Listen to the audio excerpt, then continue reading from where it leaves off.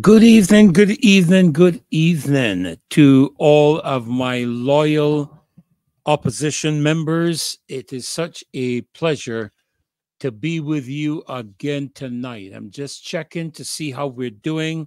I want to make sure you're picking me up okay. Good evening to all of you. Gel Biz, Owen Hines, trust you all are getting me good and clear. If you are, I just want to confirm that you're receiving me loud and clear so that when Mr. Franklin comes on and when Kemar comes on and Marcia comes on, we won't be dealing with challenges of sound. So just want to be sure. Alvin Simpson, good evening to you as well. Welcome again, springtime. Nigel Carrington, and great to have you all on again with us tonight. My goodness, it just seems that we were here last night. I tell you, Born Again 48, thank you. So just waiting for you to confirm you're hearing me good and loud and clear. All right, so just give me a thumbs up and a confirmation, loud and clear. Thank you, Victorious. What about you, Diana? Hi, husbands. Are you hearing me good? Yusuf Greenwich. Just checking. Springtime. Yes, okay. Okay, springtime. Yes, thank you so much. But a real joy to have you all joining with us again, loud and clear, Yusuf. Thank you. Thank you. Great. Okay, so I can settle down, make sure that the technology is working okay, and getting ready for a great show tonight. We're going to be touching on a lot of things. We hopefully will get into some of the things we wanted to touch on last night, but we're going to be, again, we're going to be visiting the aspect of the cybercrime bill, the $50 million loan with the AFRI-EXIMBANK regarding Kensington Oval. We'll be taking a look at the World Bank that I touched on last night in terms of the economic performance of Barbados, the matter of the purchase of electric buses, Chinese workers and their pay and taxes, the matters of windows to the sea. Of course, I heard it is alleged that there is another Sargasso seaweed system at River Bay rusting. It is alleged. Now, I haven't seen pictures. I haven't been able to confirm it. I don't know for sure. I'm pretty sure that when Kemar comes on, he may be able to shed some light on that. And of course, yesterday we had, I believe, the first time the leader of the opposition spoke back in his constituency in Christchurch South. And from what I observed, it was a very well-attended meeting, and he was very well received, and he spoke with clarity and no holds barred from what I saw and what I understood. And certainly we are urging the party, and I will say this from my end, urging the party to get behind Mr. Thorne. Now, listen, I have a long association with the Barbados Labour Party. As I mentioned, my mother was heavily involved with the Labour Party in the days of Tom Adams and Bree St. John and Vic Johnson. My brother as well ran in the St. John constituency against Earl Barrow when no one wanted to run against Earl Barrow, and inevitably he became a senator for the government. My sister's been actively engaged. She was at one time the vice consul of Barbados to Toronto. And, so we've had a very long association with the Labour Party. But the Labour Party is not what it was. And I'm not the only person who has arrived at that conclusion. Mr. Glenn Murray, Mr. Anthony Woods, and several of the other stalwarts. And if they're honest, I'll tell you, if they're honest, what Mr. Arthur said in that interview in the Parliament building seems to be resonating now more than ever before. And so as we address the issues, we are on this show, we are nonpartisan. We are not getting behind the BLP. We're not getting behind the DLP. What we're getting behind are the issues that Barbadian people have to deal with. We're getting behind what is in the best interest of the people of Barbados. And Yes, Henderson, I'm not doing too badly. I'm a little tired because I've been so busy during the whole process of the day, but I'm excited to be here with all of you this evening. 372 already and climbing. As you know, I'm just waiting for that magic 500 and some that I can go in and pull out that national anthem and play it for us so that we can officially begin the evening. Michael Herwood, great to have you. Judith Ann Clark, a pleasure to have you with us again. Everton Hunt, Lena Bell, Doriel Clark, FX Trading, BB, Richard Burke, good evening. Clive Osborne, Paulette Payne, welcome. Thank you so very much for being here. You know, we couldn't do this show without you guys, and we are really deeply appreciative of all of you taking the time to be with us whenever this show is on. And I am honored to be hosting again this evening. Well, I'm going to be co-hosting because God willing, guess who's going to be with us? Yes, you're right. Marcia Weeks will be with us tonight. She has been missing, but not out of action. She has been involved in the production of Speak Life that was hosted, shown over the last weekend at the Combermere School Auditorium. And my goodness, I don't know how many of you got the opportunity to go to it, but it was a tremendous production, absolutely brilliant. Excellence in every aspect that we could imagine. And so she has been really engaged with that production, and hopefully she will be with us again tonight. Good night to you too, Michael Gills and ADG and Marva Hunt. And if I call you twice, it's probably because I don't remember calling you once, and that's okay. I get more familiar with you. Rochelle Thornhill, Errol Callender, good evening to you as well. Marion Griffith, good night to the loyal opposition members. Thank you so much for being here. Yes, oh my goodness, Denzel Grisette, Michael Herwood. You know, we are honored. We are honored to be with you tonight, and we're going to be touching on some more of the issues again this evening. Somebody sent me a photograph of the Prime Minister with one of my cousins. You know, and I must say, you know, I thought that the role that the person is carrying out was a role that would have been done by persons in a professional standpoint. You know, I think it would be. Let me see. It would be the role of the permanent secretary, I believe, with this signing of the AFRA. Let me get this right. The signing of the AFRI-EXIMBANK at Alara Court, under the terms and conditions. Kensington will use the proceeds of the loan, which carries a 7-year tenure, to rehabilitate the infrastructure ahead of the 2020 World Cup, scheduled to take place from June the 4th to June the 30th. And this is the first step. She said that I mentioned in the pipeline of 2.4 billion, and we have not talked about the investment pipeline. You know, I must tell you, I don't understand the insanity of all of these loans. Who's paying for them? How are we paying for them? The Prime Minister owes it to tell us how to pay for these loans. We are in debt up to our neck. And all we do is keep digging a deeper hole for this country. I am asking the question, can somebody tell me what we are earning from inside of this country to pay our bills? Listen, we must have been doing something right to get to where we are today as a country. And no specific government can take credit for that. Who takes credit for that is the people of this country. We who were taxed to death and still being taxed to death. We who put our blood, sweat, and tears into this country. We're the people who should take the credit for it. A government is simply the management structure that we employ in order to handle the affairs of our country, but they are accountable to us, the people. We have governments, and I will say this again.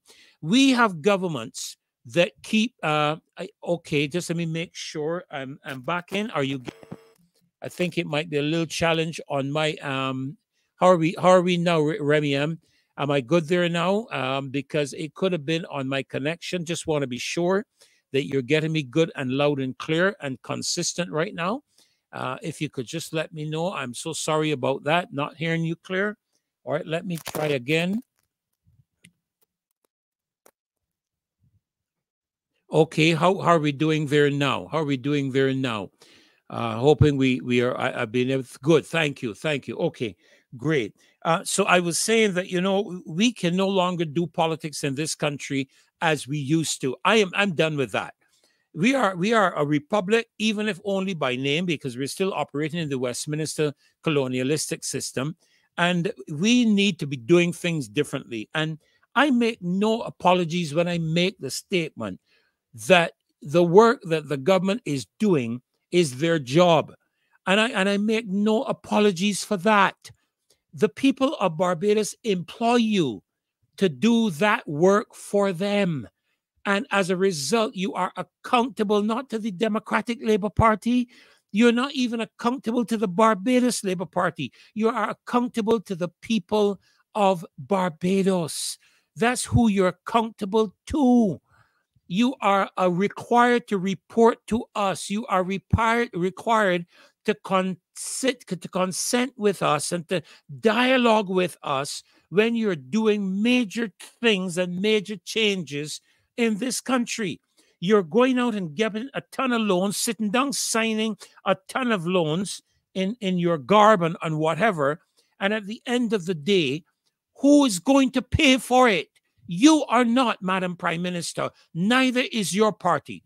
The people who are going to pay for it are the people of this country, the citizens of Barbados. And as such, we are demanding. I am not asking anymore. I am demanding that you come to this country and don't come to this country with an attitude. You are employed by us. Come in a spirit of humility. Come in a spirit of accountability and explain to the people of Barbados the terms and conditions of every single loan you have taken since you have gone into office. You don't just owe that to the people. You are obligated by virtue of employment to the people of Barbados. All right. Okay, we are at 570, and I'm going to pause here long enough to take our national anthem before we continue. All right, so let's get to that national anthem. Dave, unfortunately, is not with me yet. He is coming in. Sorry, he is coming in, doing some stuff over at the Combermere School. But let's take the national anthem and proceed into the night.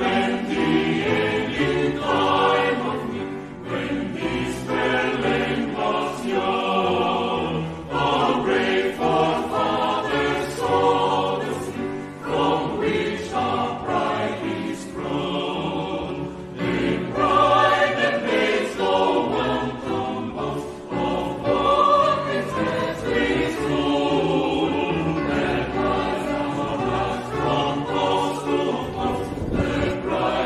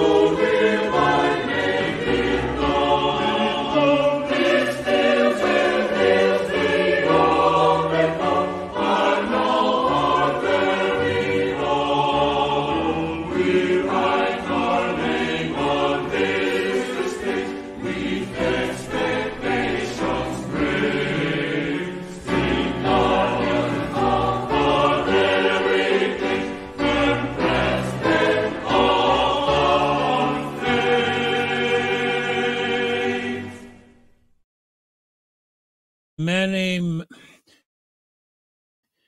amen, amen, amen. I tell you, strict guardians of our heritage, firm craftsmen of our faith. But I like that line that says, talks about expectations. We have great expectations as a country. And as a result of that, we employ a government to look after our affairs and to look after our business. And what I see is a group of people. You know, I told you about that video in which the gentleman spoke about the secret of the success of Singapore. And one of the things he talked about was pragmatism, a position where people, not pragmatism, meritocracy, where he talked about rather than positioning the best people to get the job done, that the countries employ families and friends and relatives and all that stuff. He said that those are the ingredients for the decline of a country. What we are seeing is exactly that. We are seeing people being appointed to positions where the positions have not even been offered, and persons being employed who are friends and family. And this is very bothersome. And I am telling you, some of them are family to me as well. And I make no two bones about it. I don't care. I really don't care who gets upset.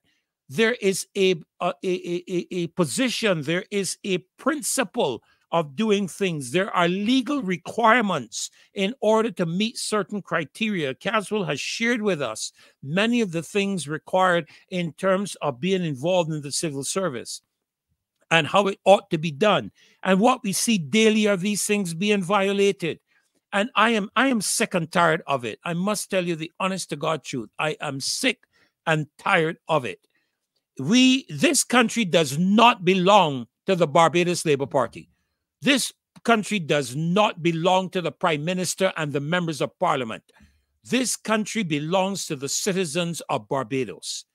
And you, ma'am, you, Madam Prime Minister, and the members of Parliament, you are required to account to us. And I am not tolerating any disingenuous engagements with the people of this country, and I am going to sit silent. You are unmannerly, as our mother and father, my mother and father would say.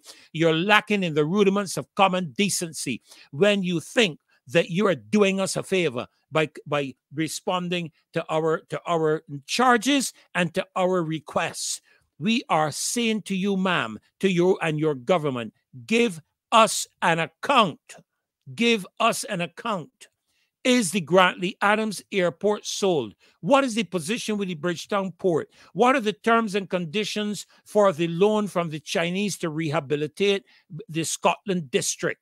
What are the terms and conditions with regards to the loan that was taken for the Sam Lawrence Castle, the agreement there? What is the condition, terms for the discussion with to have electric buses donated by the Chinese government?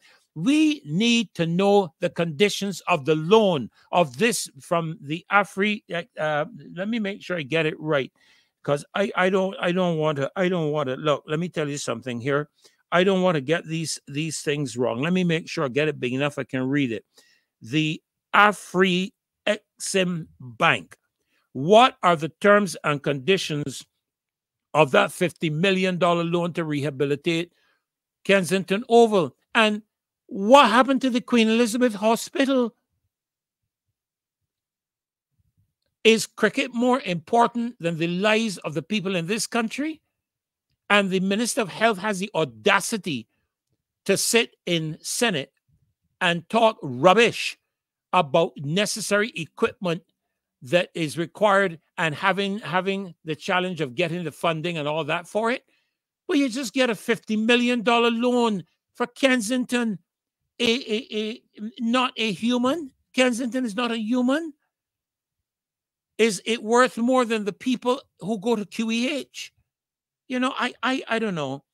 I don't know. You see, this thing of meritocracy, this thing of pragmatism.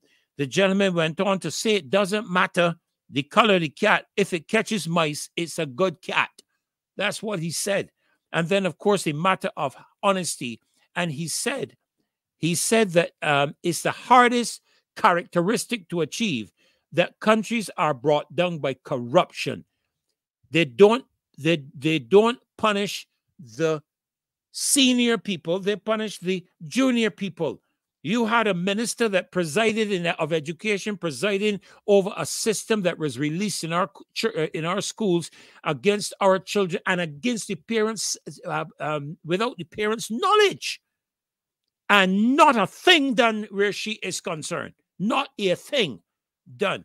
We had the matter of the bathrooms at the school in St. Philip. Not a thing done. And I could go on and on and on. No accountability, no transparency, no reporting to the people of this country. And don't talk to me about going to no meetings, which inevitably are your constituency meetings. Don't talk to me about that. Come to the people of the country in a decent manner and tell us the terms and conditions of the loans you are saddling this country with. All right. Now, I see my good friend come into the back room just now. I hope he's got all the technological challenges handled. I know he's tried. He's probably a little better than I am at all this stuff, but let me bring him in and welcome Mr. Caswell Franklin to our. You don't even have to say a word. Yeah, how about me? You good? I'm good. Man, you are clear as glass. Let me tell you, I went to the Promatech this evening and I bought a little device to add on a different iPad. So I'm using a different device altogether, and it didn't have the same type of fittings. I worked it out, and as soon as I logged on, I said, right on, no problem. It's not dropping out or nothing. I said, well, good. Listen, seems to be working. I am sure I am not as clean as you are. You sound absolutely brilliant, man. Whatever you did has enhanced your voice. Yeah, I bought this. I just bought a little device. It doesn't cost too much, but it seems to be working. And there's a small price. It was $65, but a small price to pay to get clean stuff. To get clean on this show. I want everybody to hear what I am saying. Anyhow, good night, everybody. Good night, Freddie, and good night, everyone who was logged in to once again to hear us. I might not realize it, but I'm very humble that people would want to hear me. You know, well, I am in agreement with you. You know, so I will do my best never to mislead and always tell the truth. So you would raise from that I'm not a politician. Because good evening, Sam Clark. Sam Clark pulling in on us from Brooklyn. Good evening, Sam. Good to have you with us this evening. Go ahead, Caswell. So I'm not a politician, and I don't intend ever to be. Anyhow, you were talking about corruption, and that is one of the things that was going to feature in, because I want to talk about the bus. You know, I promised to talk about the buses last night. Yes, and I have it up. I have the let me see if I can just get this thing off of it. I don't know. Let me see if I can share. Hopefully you can see, but I have the article up from the Barbados today. So let me see if I can get it up there for you. Can let me know if you're seeing it. There you go. Yes. Barbados an agreement for electric buses. Yes. I want to tell the people of this country that they should be scared and riding those buses. I want somebody to come out and say that I'm lying. Don't ignore me this time. And I can tell you why.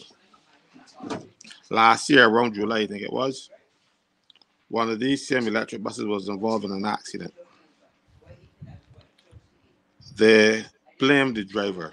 The driver reported at the scene that the brakes were not working. He was standing up. He was standing on the brakes. The brakes were right down to the floor.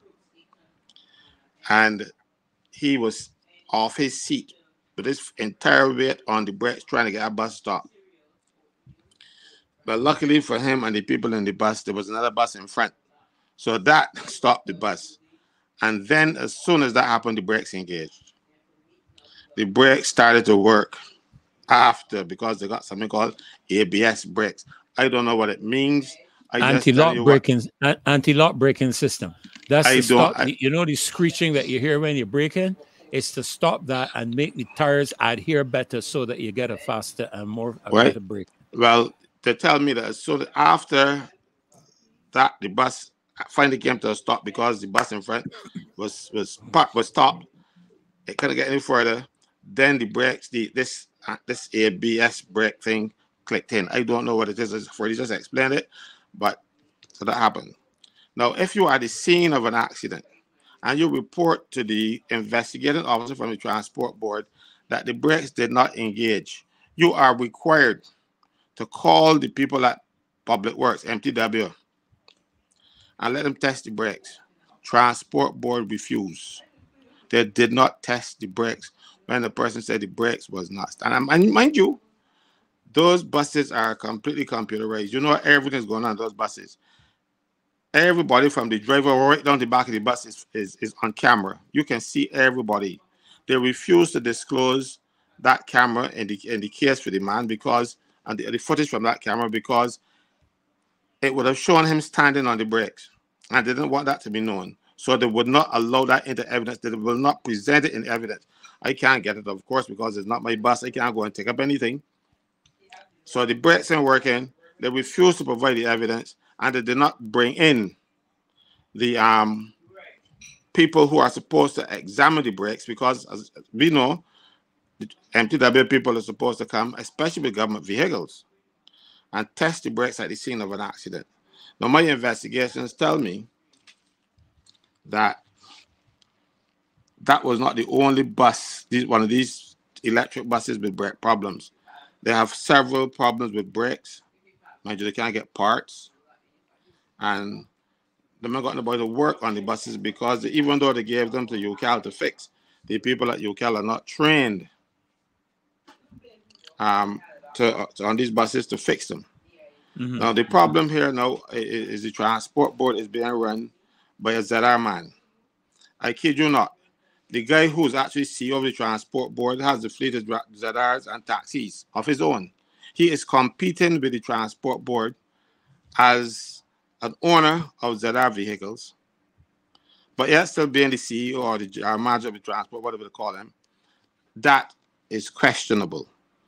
You cannot be competing Conflict with of me. interest. I have crews working for me with my own buses, but I am no CEO of the transport board that competes with those with my buses. Something is wrong there.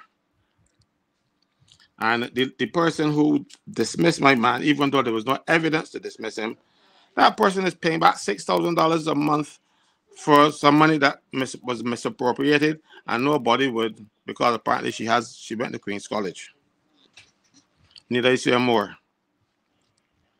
Around the same time with the Prime Minister. So rather than call the police to lock her up, she's paying about $6,000 a month. I hear people getting all kind of fancy figures. I do not know the exact figure, but $6,000 a month to settle off a debt under a year, because you're supposed to pay it back within a year, or you never know if you got special dispensation. So the transport board is in a mess when it comes to parts, type of vehicles. And I believe, you see, that again, they want to truck these buses. So they give them to us to see if we would kill a few of our own. Because, mind you, we're paying for the opportunity to be experimented on. The buses are not safe. They are always in accidents, and the reason why they're in accidents is because the brakes don't work. Now, I dare anybody from the transport board to come out and deny anything that I have said so far tonight. You know, one man is home that the bus that was the driver of the bus that didn't have any brakes working, and of course the cameras and everything are working. Those buses are so equipped. You can tell how fast the bus was driving. You can tell how much fuel in the tanks. You can tell not even tires. I mean You know, there's a meter that says how much they charge then. Okay? Yes, yes, How much yes. charge you got on the on the thing. You know, it can tell you everything. And it also takes video of the oncoming traffic and the people in the bus. So all of that could have been available. They didn't produce that information because they wanted to blame somebody. It is always better in their books to blame somebody for the accident than to acknowledge that they are sending wrong people driving them on death traps. That's it in a nutshell. Mind you, Well, with all the other, but they have whole other bunch of confusion in terms of who they employ, because the people who were there are being overlooked for newbies. Again, when I say newbies, I mean newbies, as opposed to people with the experience. Something has to happen with the transport board, and I keep saying to you that the transport board, we keep repeating, is not designed to make money. It was designed to provide a service, and our taxpayers were supposed to help fund it. Now they are taking taxpayers' money. This is money transport board make transport. We don't make the money, really. And they're taking the most lucrative routes now and giving them to the people who drive the ZRs and stuff. They call them the TAP program. Right? So the transport board, again, well, even though they're not designed to make money, will not make money because the best routes are not serviced by their own vehicles. They give them to other people. And there are some people in this TAP program, or whatever they call it, who refuse to do long haul because they want quick turnaround, go up the road, they get their 350 a man and come back down the road rather than have to take long haul. So the transport board is, to the most extent, is burdened with the long haul routes that you might go up with bus load, but you might not come back down with anybody in it. So that also is probably the government needs to fix this nonsense about bringing in these people. Government got to decide what is their policy, what's the transport policy for the country, as opposed to quick fixes and patches, because it just causes us money. And again, I don't know if the people say you got to spend money to make money, and like if you fix a bus, you don't necessarily get a good kickback. But if you buy one, the kickback may be better. So all of these things you have to take into account. But I don't know if that is the reason why they're going to buy new buses rather than find people to fix the ones they got. Well, I don't know. I don't think they're buying these from the report. From the report that I'm reading, Caswell, it says the agreement for the acquisition, but I want to drop down and say that the Minister of Foreign Affairs and Foreign Trade, you can see it there, Kerry Simmons, and the CIDCA's chairman, that Chinese name, inked the agreement, which is based on a request by Barbados for the donation of electric buses from China. Now, I was just searching. Yeah, I was just searching for an article. If I can find it before we conclude tonight, if I can't, not a problem. But the United States, I can't remember who it is in the United States, is calling for the government to ban the importation of Chinese electric vehicles, and they were stating something to do with the whole aspect of the batteries and the systems Catching that a they're fire. using. Yeah. Now, what a lot of people don't realize, Caswell, is that lithium batteries and water are not friends. Worse yet, if it's seawater.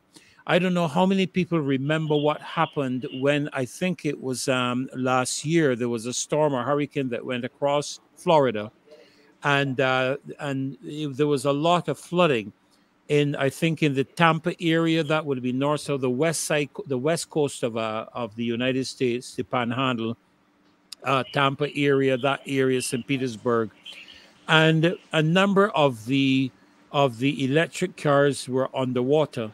When the water subsided, the fire department was obviously working with the people in the area to reduce the amount of flooding and so on, with their equipment.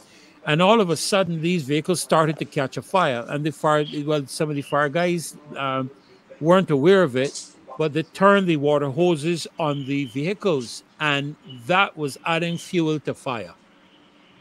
And the thing just erupted, and we have seen the videos of a number of electric vehicles just erupting in car parks. And there is right now, Caswell, Ford and GM, two of the largest automobile producers in America, have millions, I think, thousands, let me say, hundreds of thousands of vehicles sitting in their parking lots that they cannot get sold and will not sell because they're electric vehicles. And of course, a lot of people discovered that during the winter season, those vehicles were of no use to them.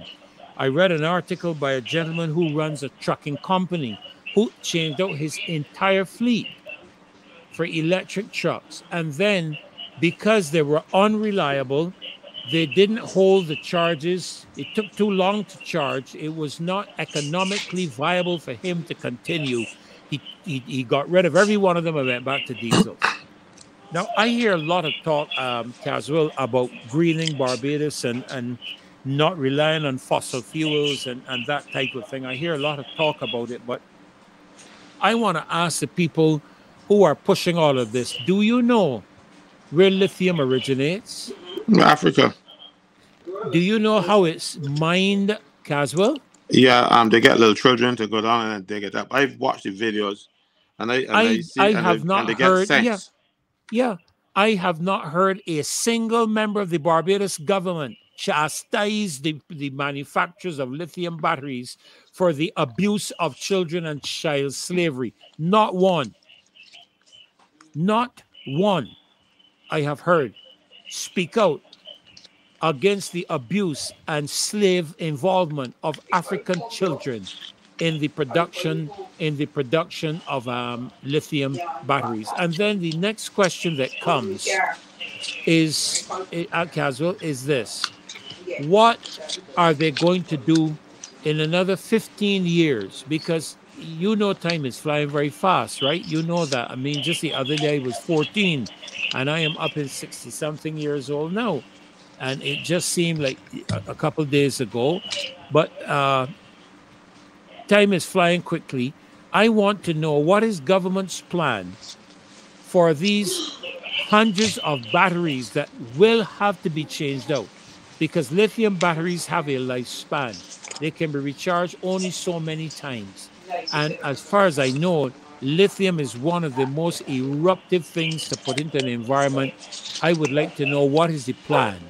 What is the plan what is the plan for those batteries? And I discovered too, Caswell, some of those lithium batteries in the cars cost nearly the same amount as the car. Yeah, like for instance, the battery costs about $80,000. I don't understand. People are not being very well informed with regards to this. To my mind, I don't know. I've seen so much. And again, you see, it is the matter of silencing the opposition. I have listened to the experts in the automotive industry cautioning the governments with going full into electric vehicles and the challenges that they're going to have and the risk that they have to the environment. But all I can hear people talking about is carbon dioxide pollution. The first thing is, I didn't know vehicles produce carbon dioxide. That was the first thing. I thought vehicles produce carbon monoxide. But I hear carbon dioxide now. And I heard a so-called very intelligent individual on a TED talk about getting to zero emissions in terms of carbon dioxide. And I asked the question, so when you get to zero emissions of carbon dioxide, what are the plants going to breathe? And if the plants can't breathe and give out the oxygen that we breathe, what's going to happen to the human race? Sometimes I wonder if these people who sit in those positions use their brains at all, or if they just get what is wrong with these people? I'll tell you what is wrong with them. You would have a child at home with you, and you think this child is a very nice child. But then they go down the road with their friends or to go to school with their friends, and then you hear about the behavior of your child, you are shocked. Same thing happened with governments and ministers going overseas. You think they got little sense, but they go out there and then people talk all around them and stuff. They come out there so agree to everything and following everybody doing foolish things in our country because you would have seen it. The computer test, the cybercrime thing, all of these things are not homegrown. The jobs, none of which are homegrown. We just listen to other people and feel that they know better than us, and we rush off and do it. We don't have people who think for themselves. But mind you, we select them, so we are really to blame. Be the people who put them in office. So but now we are the people who can take them out, and it's about time. I have done my part. Someone said 50 to $80,000 to replace a Yeah, for battery for replacement electric car. batteries. Yeah, yeah. And again, I have a 1996. I mentioned it last night on Caswell. I got a 1996 Subaru, which I bought used. All right, and so the person is making a good point. You buy a car, you keep it for 4 or 5 years to sell it. Somebody is going to take that vehicle for another 4 to 5 years. That person is going to have to replace the battery. That's 10 to 20,000 for the hybrids, 50 to 80,000 for the full electric vehicles. My question now is what are they doing with them batteries now in another 10 years? They can't put them in the landfill in Barbados. They can't put them there. No, they're not allowed. Are you going to bury them? And I tell you, I see. Look at what I just Cami Hold is saying. I guess we will bury the lithium deep as we do with thousands of vehicle tires. We fail to ratify the Rio Principle 10 Declaration. Barbados will speak globally but never act locally. That's the truth. We go there to all these conferences and we talk pretty, but we come to Barbados and we do not do the things. It happens in labor.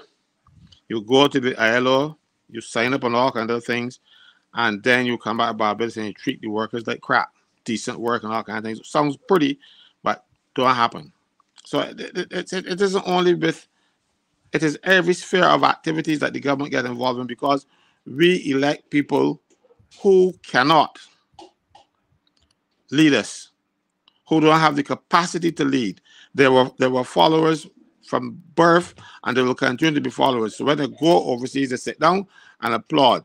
Well, look, you can see, and to show the quality of the people you are sending, we just send a truck driver to deal with water issues in the Netherlands. That is the level that we go. We carry our friends and family rather than get people who are equipped and who have the ability to handle these issues. I am very sorry, but Barbados has now graduated to be a banana republic. And it's sad. It's sad, Caswell. We are, and I said it here. I said it here tonight. You've heard me repeat this over and over, Caswell, that the government is our employee. The people of Barbados are the employers of government. And yet we are not consulted on anything. The people are not reported to on the return of any of these people from their overseas trips. And I tell you, I heard some figures last night.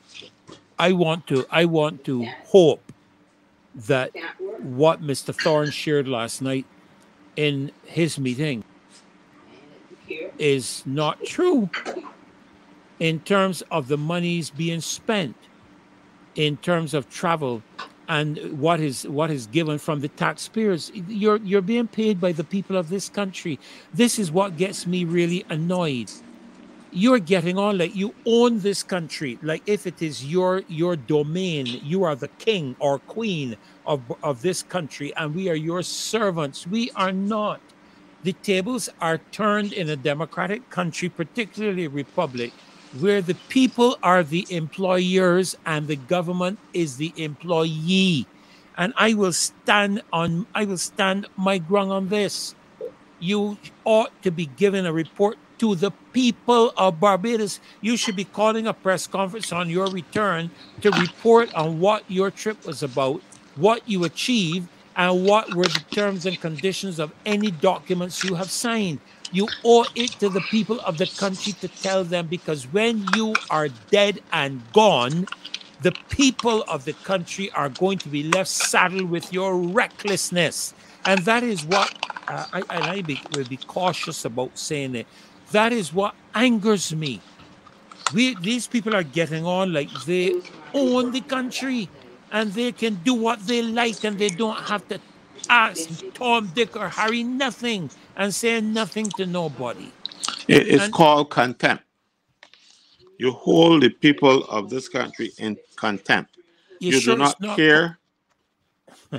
You do not care what they think. You care at one time, and that's at election time. And at election time, you sweeten them with some money that illegally gain money and illegally spent money, and the people respond to that. And that is why we are now in the mess that we are in, because we have not selected a government that can govern. So, in other words, we have not selected a government on the terms of merit. Mm-hmm. We selected, and the Belgians should be ashamed that they allow people to buy their votes. I've heard of situations. I've seen pictures where former MPs were in constituencies giving out money. Not in the current MPs, they were canvassing on behalf of their party colleagues, and they were out there with bags of money handed out. And some people were photographing about the ones site them. I've seen the photographs. So what are you going to do? But further, before I get too far from transport board, there's some other things that I want to talk about transport board in terms of not very many, but what is happening with the workers at a transport board, or the retired workers at a transport board. You know, driving a bus, after a while, you become almost incapacitated just saying, no, they're driving a bus all the time. After 40, I start to go and stuff. And when you start to retire, because they say, your vision starts to change at 40. I'm testament to that. At 40, I was malicious. I could see everything. And then the eyes start giving me little problems that I got very reading glasses and things, so I can't see everything. But when the buses are coming, the lights are coming toward you, that's another issue that we're going to talk about tonight, because we have some bright lights. And the laws in Barbados said the light should be yellow, not these white lights that blind you. But sometimes they have to, and they don't dim. So when you see them coming at you, you better find where the edge of the road is and stop. But back to the transport board. Yeah. Because the only thing I will quickly mention there as well is particularly on the production vehicles. I'm not talking on replacement bulbs, particularly on the production vehicles. A lot of the manufacturers are now producing vehicles that when you dip, if you dip, the lights should veer over to your left. And some of the more high-end vehicles will actually dip the lights for you, whether you like it or not, because of the technology that is now available. But I do agree that I have noticed a trend in Barbados that people do not dip lights at night anymore. I have noticed that, and I am sure a lot of other people, and it's very difficult to see when they don't. But they're the wrong lights. The law don't allow you to have those lights on vehicles, and they can tell me that this is what the manufacturers make. In Bermuda is small, and they require certain size cars and that kind of stuff. And the people have to modify the cars before they land in Bermuda to change them to meet Bermuda's specifications. And Bermuda is 21 miles long and a mile wide. It's a 21 square mile island, and the importers have to comply with the laws of Barbados. Why are we having difficulty telling people, oh, these are the manufacturer's specifications? No, tell the manufacturer, if you want to bring those cars to Barbados, you got to put in the proper lights. It's simple things to do. But as I said, back to transport board. Yes, sir. I talked about this a couple nights back, but I want to reinforce it because I'm getting the WhatsApp message about it here now, right? We have situations where people at the transport board who are essentially government workers. The transport board is owned by the government. And the only government entity that does not receive a gratuity is the workers from the transport board. Really? Mind you, they used to receive pension. The older drivers, when they retire, they will get their pension and gratuity as provided for in the Transport Board Act. The union that represented the majority of the Transport Board are misrepresenting them, as the case may be. You know, they want to give the people the impression that they were doing things for them. And they went out there and tried to enhance the pensions. But instead of enhancing them, they eliminated the pensions for the drivers. Now, my argument is and always will be that a union cannot negotiate away your terms and conditions that were given to you in their contract. The unions don't change your contract for you, so they had no authority whatsoever to go and negotiate people's pensions away. And the thing is, the pension was calculated in the same way that the pensions in the public service were calculated. Right? So there was no need to tamper with that, but they wanted to pretend that they were doing something and to give people the impression. But the transport board liked it, so they didn't make any fuss, because then they were going to pay out this money. Since some of the transport board workers came and joined my union, I started on a campaign to make sure they get back their gratuities and pensions. And the government recognized that what they did to those people over the years was wrong and contrary to the law. But rather than go back and find some money to pay back all those people who retired and did not get their gratuity and pension, the Prime Minister said that she's going to start paying back the gratuities for people who retired 2018. Mind you, so the fellow who went home in 2017 ain't going to get his gratuity, which is wrong. He was always entitled to it. It was just a mistake that the union, and that's, when I say the union, I mean the Barbados Workers Union, because when I hear union, they might include me in there. And I had nothing to do with it. So all those people who retired over the years, because the old drivers used to get pension. To show you how really ridiculous it was, when they negotiated away the pension for the drivers,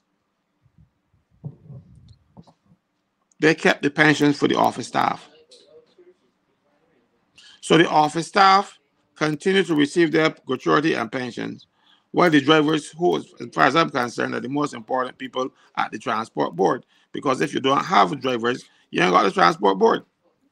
Because you can have as many accountants, secretaries, clerks, whatever you have. But if the drivers don't go there and bring in the passengers and bring in the money, you don't got to work for them in there. You know? So the most important people at the board itself are the drivers. But everybody else was getting pensions and gratuity, and the drivers were not.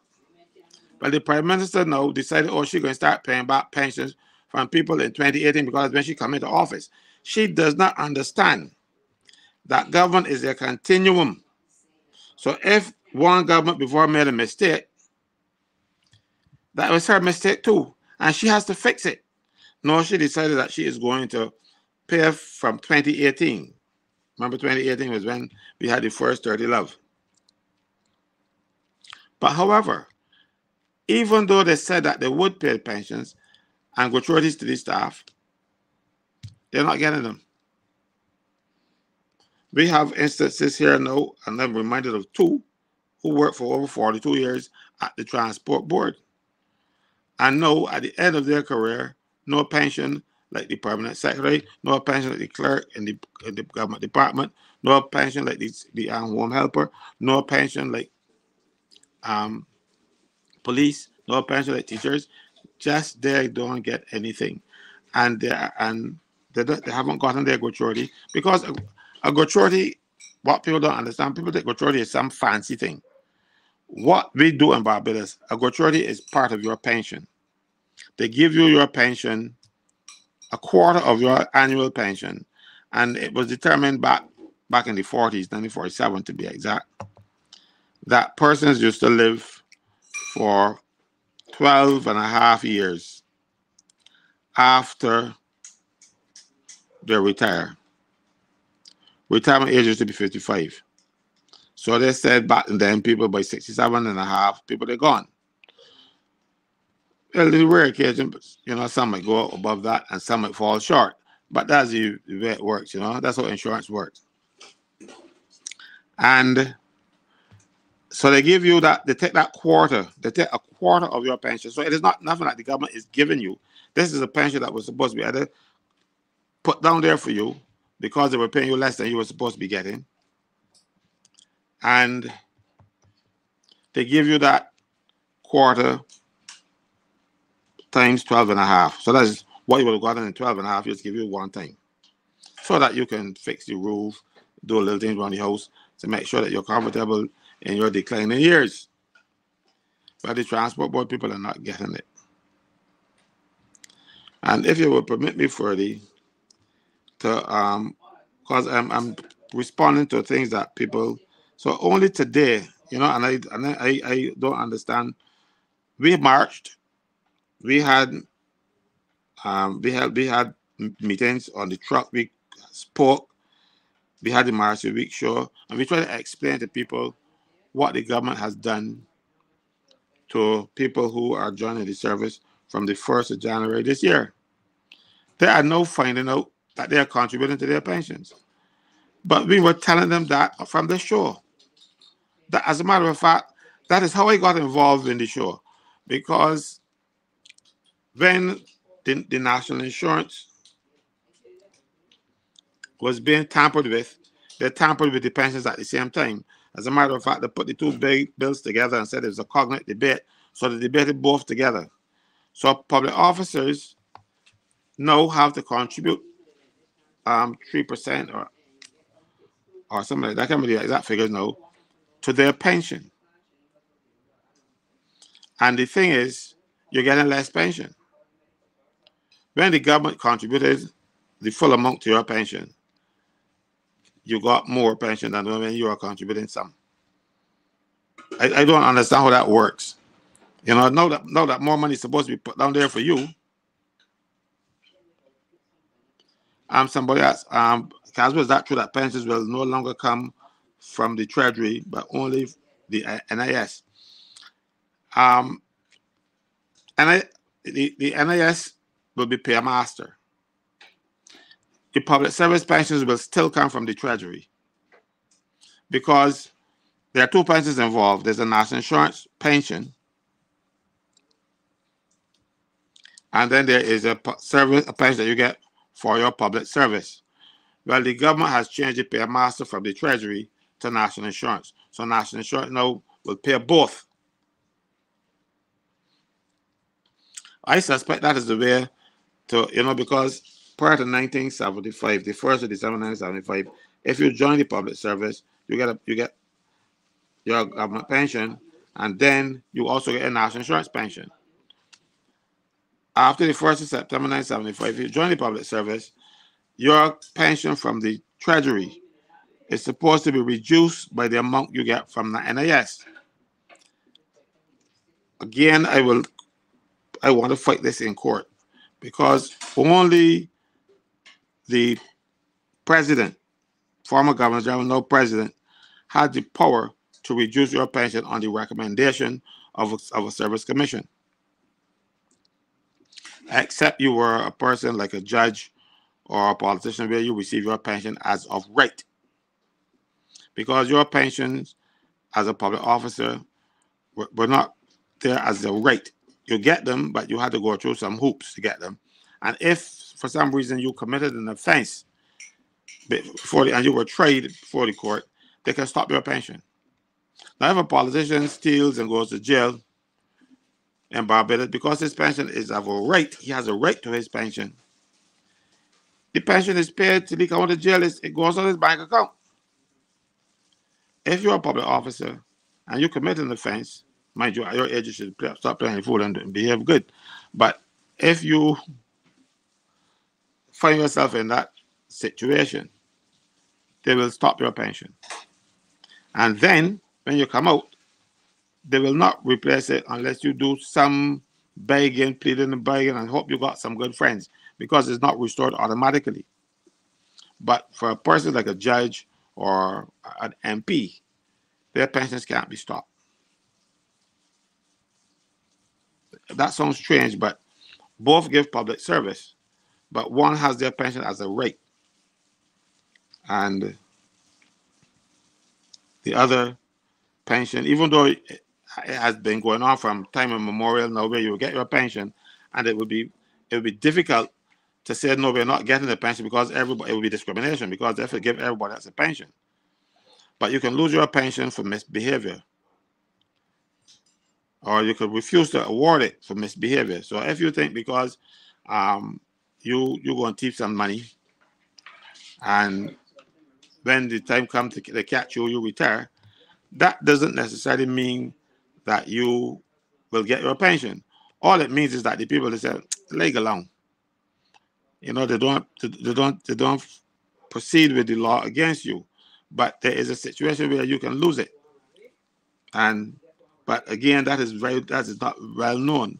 You know, but there are too many things in the public service that are not well known. I really feel public officers should get their hands on the documents that govern their employment, and delve into them, and if they have queries, ask.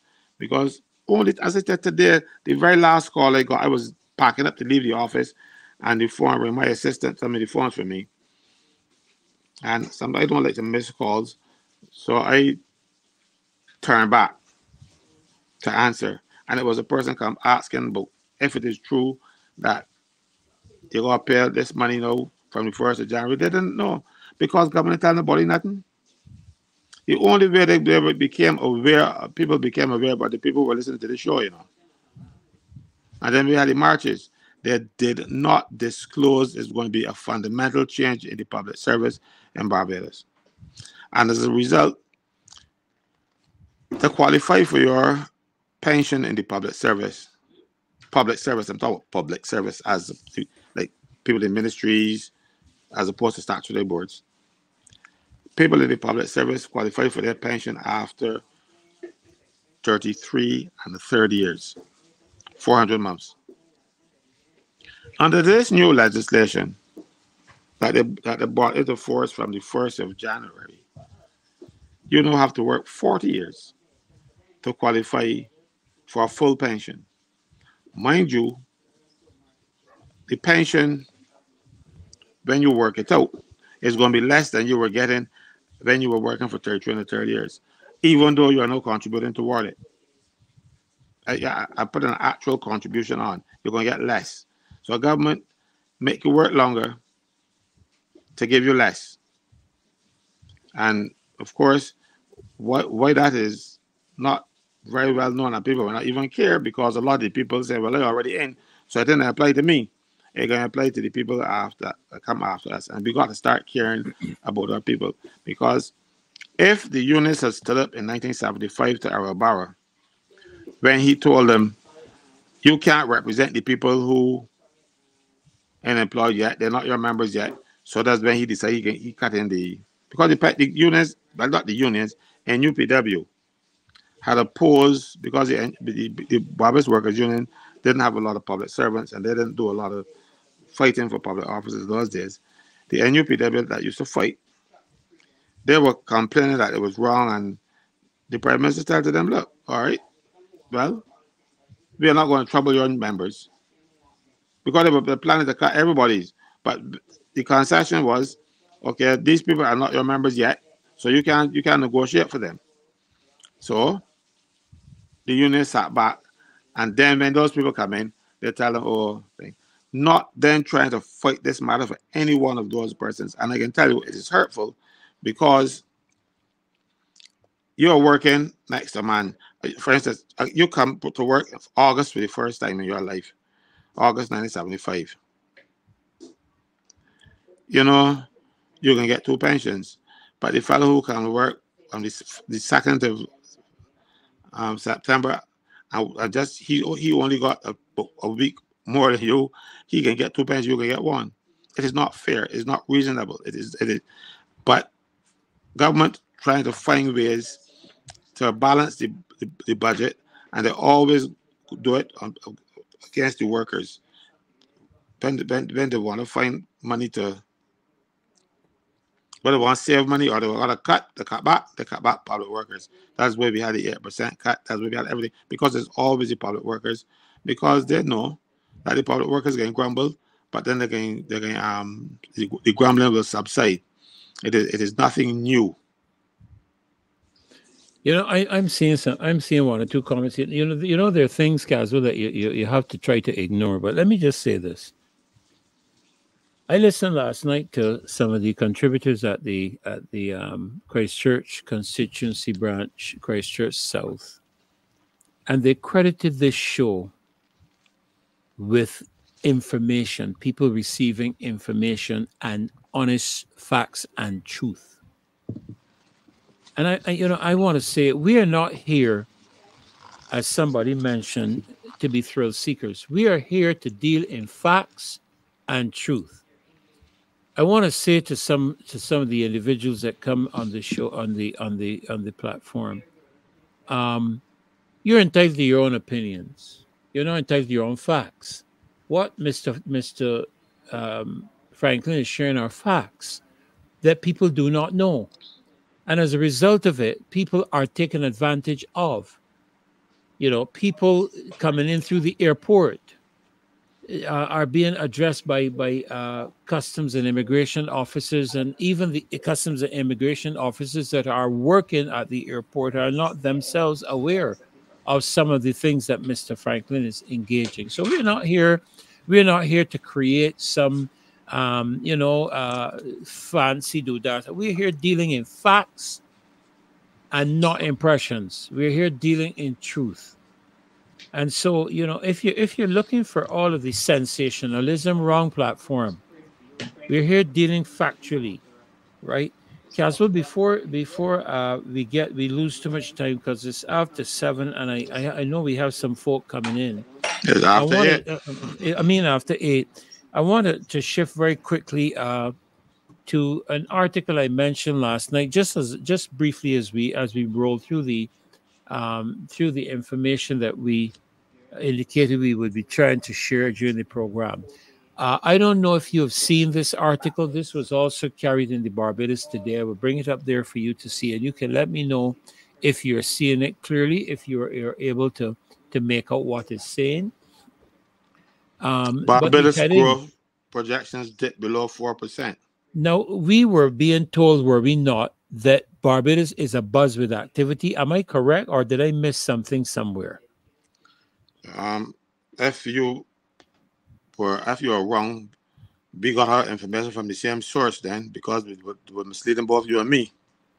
So Barbados is supposed to be abuzz with activity and all this kind of stuff. But the World Bank, look at the article. The World Bank slightly lowered its 2024 growth forecast for Barbados to 3.7% in its regional economic outlook. I referenced this last night, compared to 4% outlined in the Global Economic Prospects report published just in January. And they went on to say that the global financial institution further outlined prospects of 2.8% and 2.3% for the next 2 years, 2025 and 2026. Now, if I don't know a lot about economics, I wish we could get Anthony Wood on the program sometime.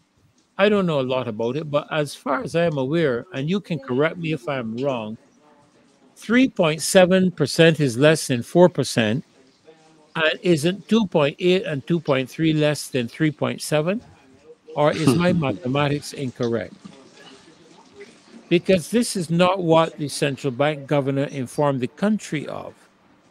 And in reality, I beg the question again, what is Barbados earning? What are we generating to earn? I know we're taking a lot of loans, and we're taking loans to do a lot of things.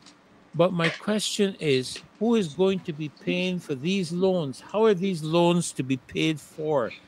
And what are the terms and conditions? I mean, what are your thoughts, Caswell, with regards? I know you may not be necessarily an economist, and I know Kimar is going to be coming on later. But what are your thoughts in terms of these prospects? What do you think is going to be happening on the basis of what the World Bank is saying in Barbados over the next 3 years?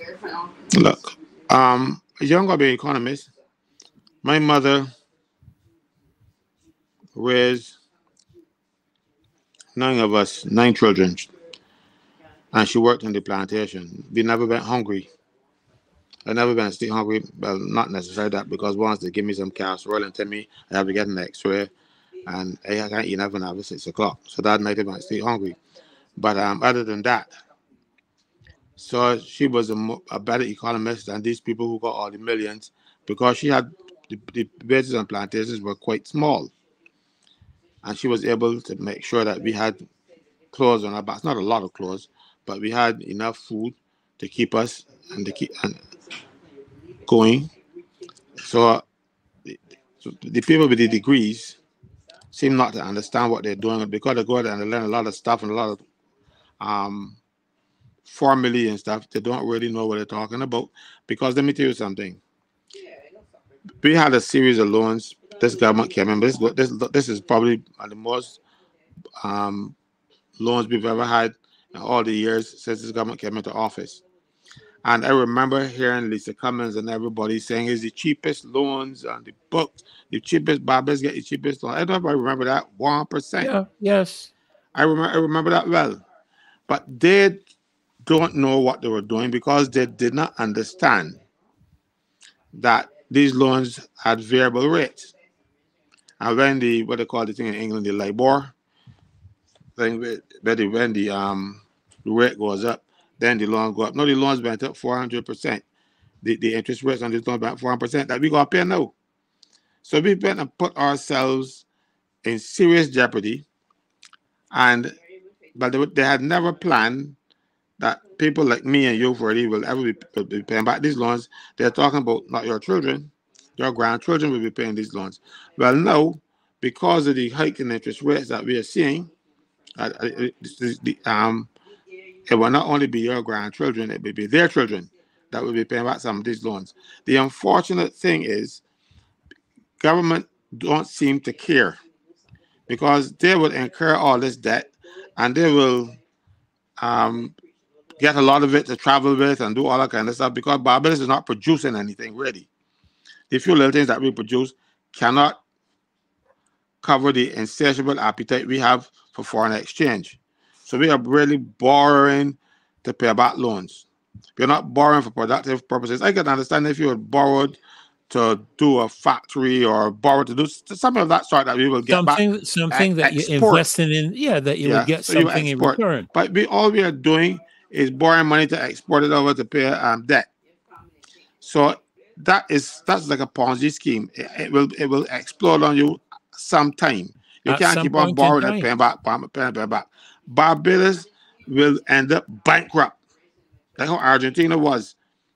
But if we continue along this path, and because the government, as I said, they don't care, because they're gonna be out of office when this crisis comes, And they're going to put the problem on whoever comes in. They're going to say, well, they've been managing the economy.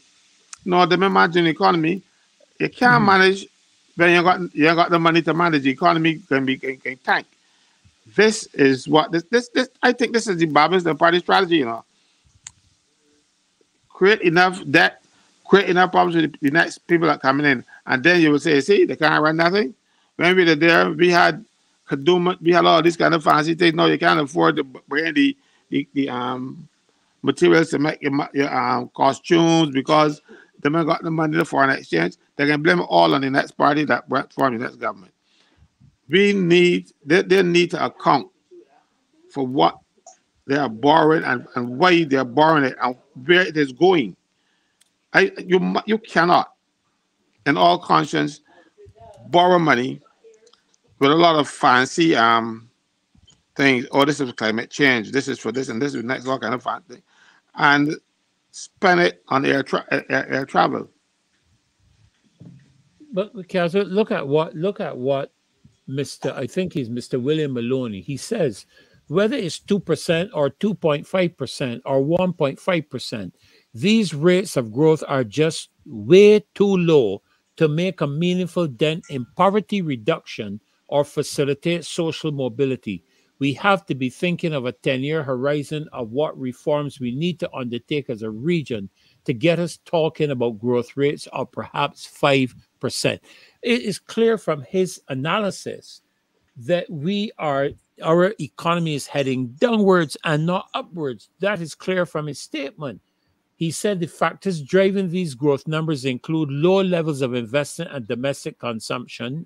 Again, agreed. Elevated interest rates and high fiscal deficits. High fiscal deficits. Declining commodity prices and uncertainty in the prospects of important partners such as the US, China, Europe, and other G7 countries. I mean, clearly, Caswell, from reading, this is the chief economist for Latin America and the Caribbean. This is not my words. This is his words. This is his words. So if we don't have something that drives our economy, something that drives return on investment, something that drives production, something that drives income for the country, we have a major crisis on our hands. And it's just that we are here. Apparently, the government is not owning up to it or is not prepared to engage the people and say to the people of Barbados that we need to put our heads together to see how we can dig ourselves out of this hole. I don't know if you ever heard the story. You ever heard the story, Caswell, where I think it was Japan. Was it Japan or Singapore, where all the people in the country brought all of their gold? I can't remember. I had seen the story some time ago.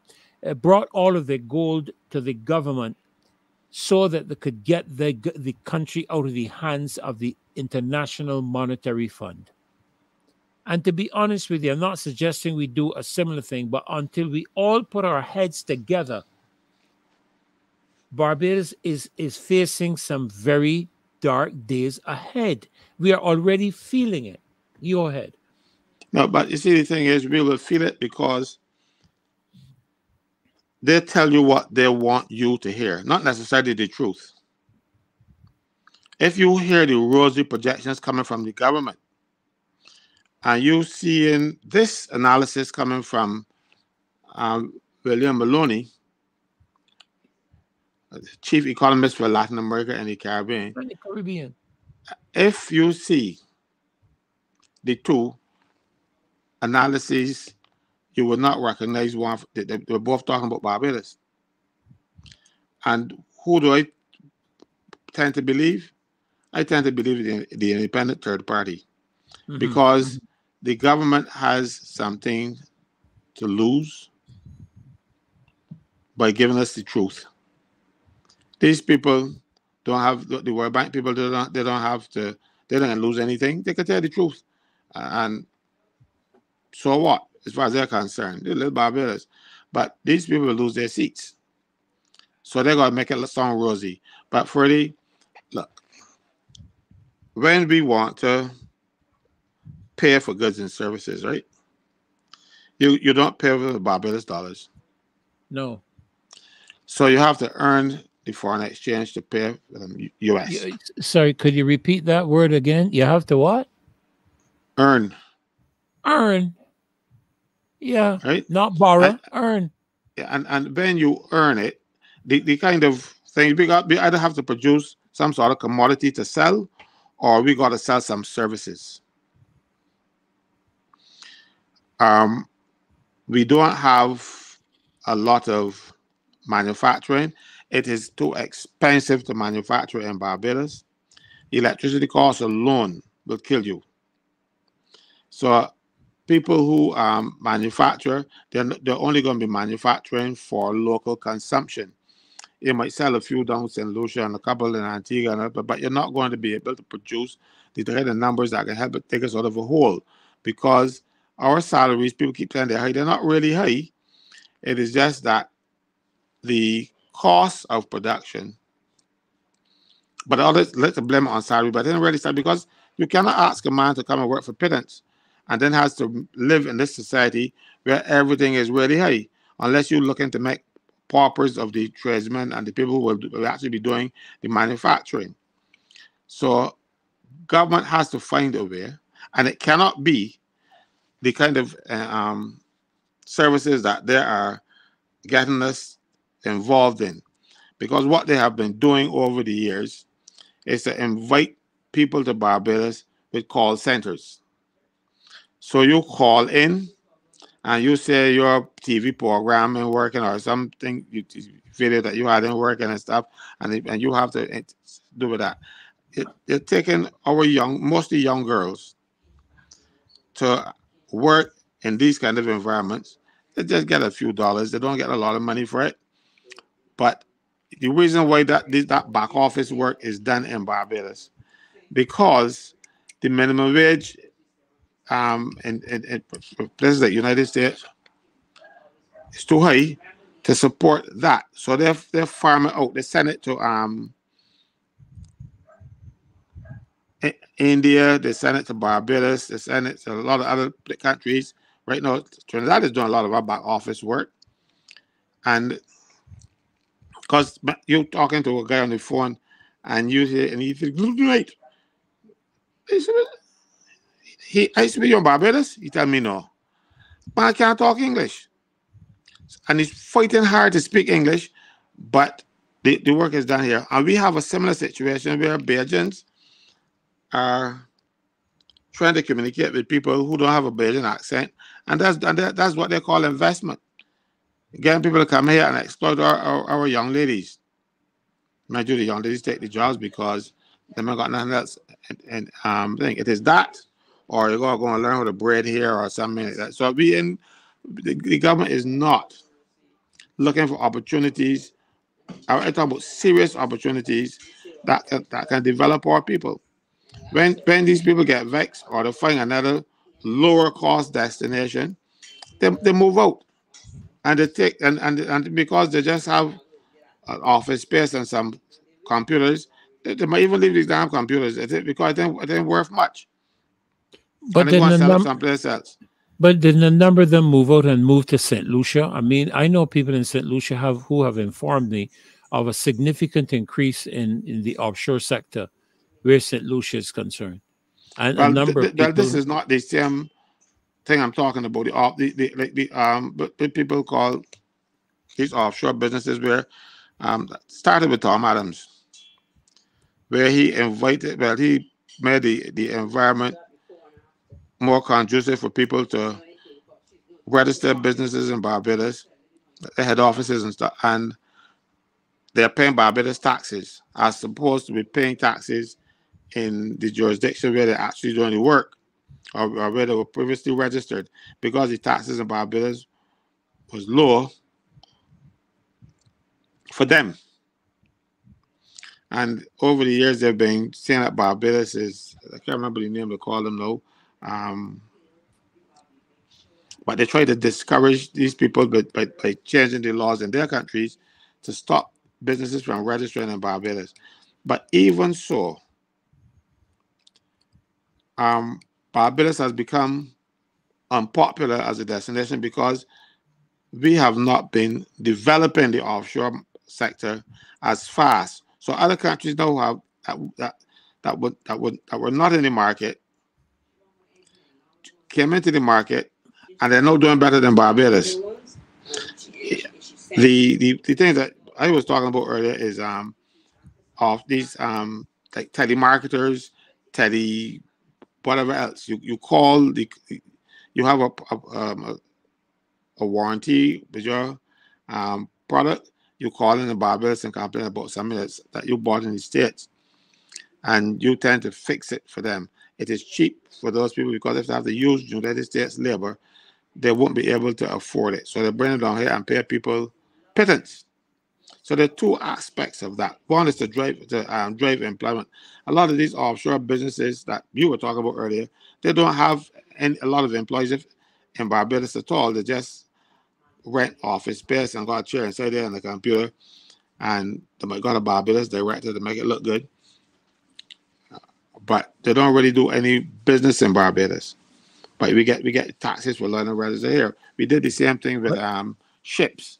We get ships Ship on port registry, in Barbados. registry and We so got on. a Yeah. ship registry, and that's how come you hear a Barbados ship get attacked in Yeah. I was, by the, yeah. The Houthis or the Houthis, how we call them, Yeah. because Out in, the yeah. ship never passed anywhere near Barbados. It is not the body on it. Even don't even got Barbados a Belgian cook. A fellow who swapped down the deck. They ain't got nobody Belgian on it. It is just that they're registered in Barbados.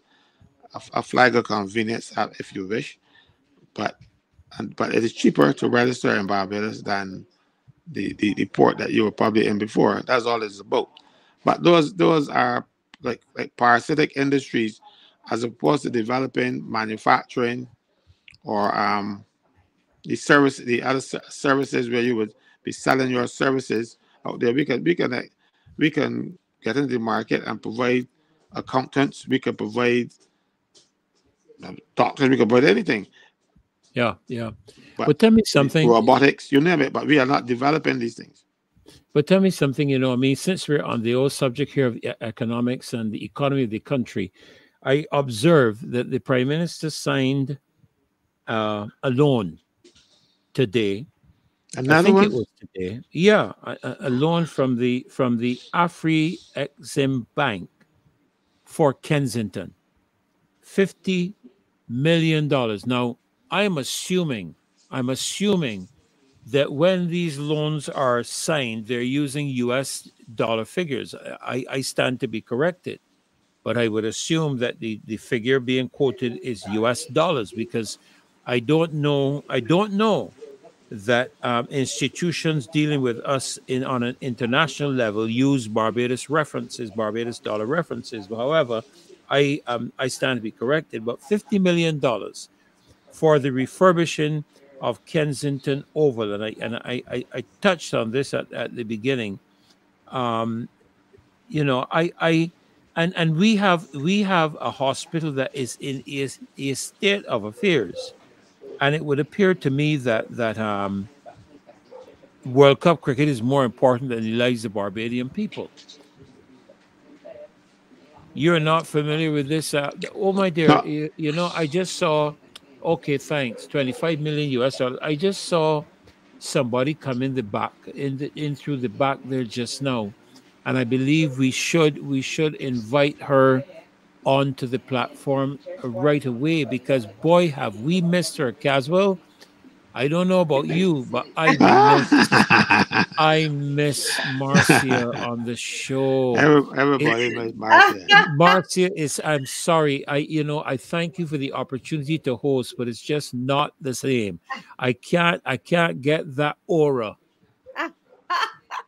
Well, No, she's one of a kind. So you could imitate. I You don't try, even, but I you're not can going to try. achieve.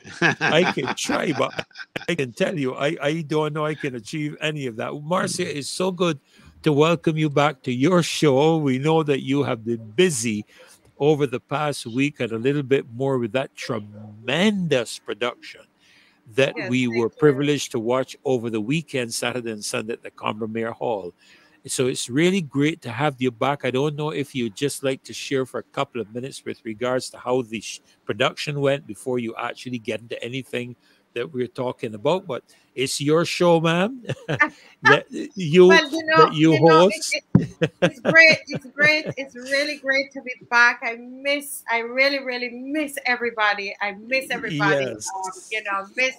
I miss the panelists, and I miss, all of the viewers, and, but the show we were doing was for the young people, for families and young people. And up to today, people kept calling me to say how they were touched or they learned something. I guess I'm always educating. They learned something Yes. from the show. This is a Speak Live show that was held at Combermere School.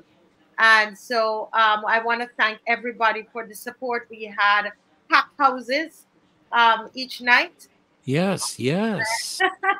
And Wow. yes, and we would not say publicly how many persons we had in those at Combermere, but we want to thank everybody who came out and all the support that it was given. And from Yes. all reports, people seem to, they like the show. They were tremendously blessed by the show. But I want to thank you, Dr. Ferdinand, for doing such a tremendous job. I'm hearing of what you've been doing, and everybody seemed to believe. And I'm not surprised of the great job that you're doing with the show. And I'm almost tempted to mimic the words of a famous preacher in Barbados. This your humble servant, Winston J. Messiah. You remember him, Farrakhan? Yes. Farrakhan? Marcia, I had a complaint for him though. The yes, complaint was that when Marcia on the show, Marcia just shout out the guests. I mean the people in the audience, and he didn't do it. Well, I do it at I do it at the beginning, but my voice is not like hers. That aura, Yeah. Casper, I can't mimic that. Only today, that was the complaint that I got for him. He said that Marcia would shout out the people and say everybody with the next person and thing, and he ain't doing none of that.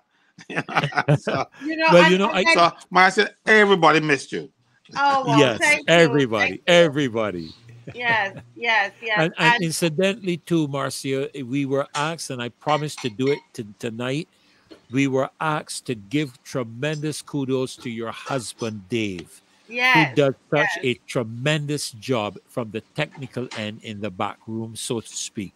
yes. Yeah, yeah. Yes. Okay. So somebody, Tony Pryor says, don't forget to show appreciation to Dave Weeks, who Yes, though yes. I was busy And with the show. I think the only night he did not work back because of what was happening at the hall. He was at the hall with me at that time. Was last night, but he was logged on and telling me how great it's going, and at the same time trying to help me at the hall. So kudos to Dave, and we always say thank you, Dave, for the work that you do. Delby was at the show as well, and there's some of you who are at the show at the live show. This is a live yeah. it's a live show, and I want to thank everybody. But let's get back to what we were talking about. I'm quite interested in that. Yeah, we were actually chatting about the projections that the this chief economist for the Caribbean area made, and the consistent decline that he's showing in terms of what the government is telling the people of Barbados, and he's speaking concerning the challenges. I had it up on the screen. Maybe I should put it back up that you can see it. Let me just see if I can get this back up. And he's talking about the need after the pandemic, the need for, he said, growth rates in the Caribbean mirror those of 2010, Hmm. and reveals the region has failed to address persistent obstacles that have blocked its potential, including low education levels, poor infrastructure, high investment costs, which also fuel social discontent. And I thought this was an excellent examination of our economy and our country, because we are certainly facing some of these challenges as a result of what I would call very poor planning. And we were expressing the concern that Barbados is not generating revenue, that we continue to, borrow money. We were just touching on the one to do with Kensington Oval when you joined us. And I was about to ask Caswell about his thoughts with regards to the loan that we're getting for the World Cup 2024. Yeah, but Freddie, to answer that, I would want to go back to 2007 because Kensington had a makeover Hmm. in 2007. Correct.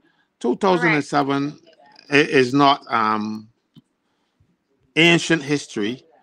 So what damage could have happened or what deterioration could have happened in that short space of time that you need $50 million to rectify? There will to be some serious vandalism going on at Kensington that you would need that this kind of work. Somebody needs to explain what this money is going into. What we are spending this money on. Was the work in 2007 that bad Hmm. that Mhm. we need now to to fix it, to go over and do over. $50 million is not chicken feed. So we need an explanation. The people of this country need an explanation. They need to tell us, look, we went in and we found that we had to do A, B, and C. You know, because the grounds, I don't know if the grounds were destroyed to the extent that you got to go and redo them. I do not understand. I really don't understand. This one baffles me. $50 million, 50 million Barbados dollars. I'm seeing from the thing that we got here. 25 million US. Right?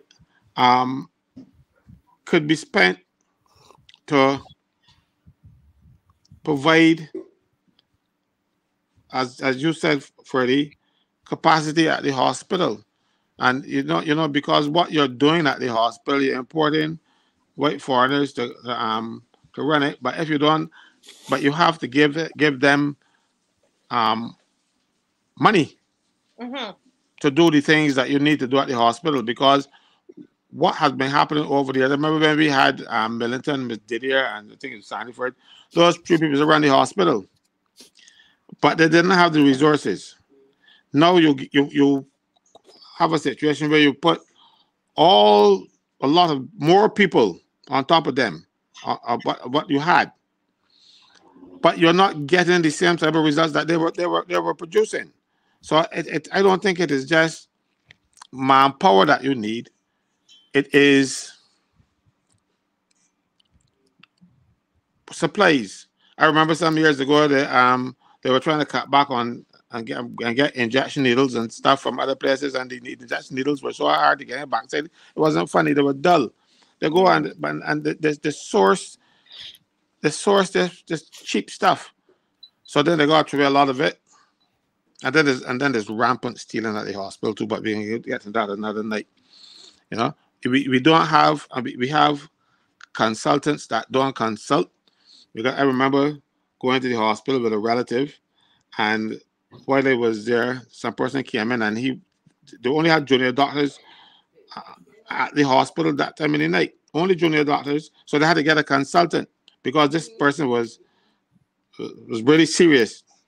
And the consultant came down. He didn't even change his pajamas. He put on the pants over the pajamas. You can see that he got to his bed, put on the pants, without taking off his pajamas, and he rushed onto the hospital in his bed.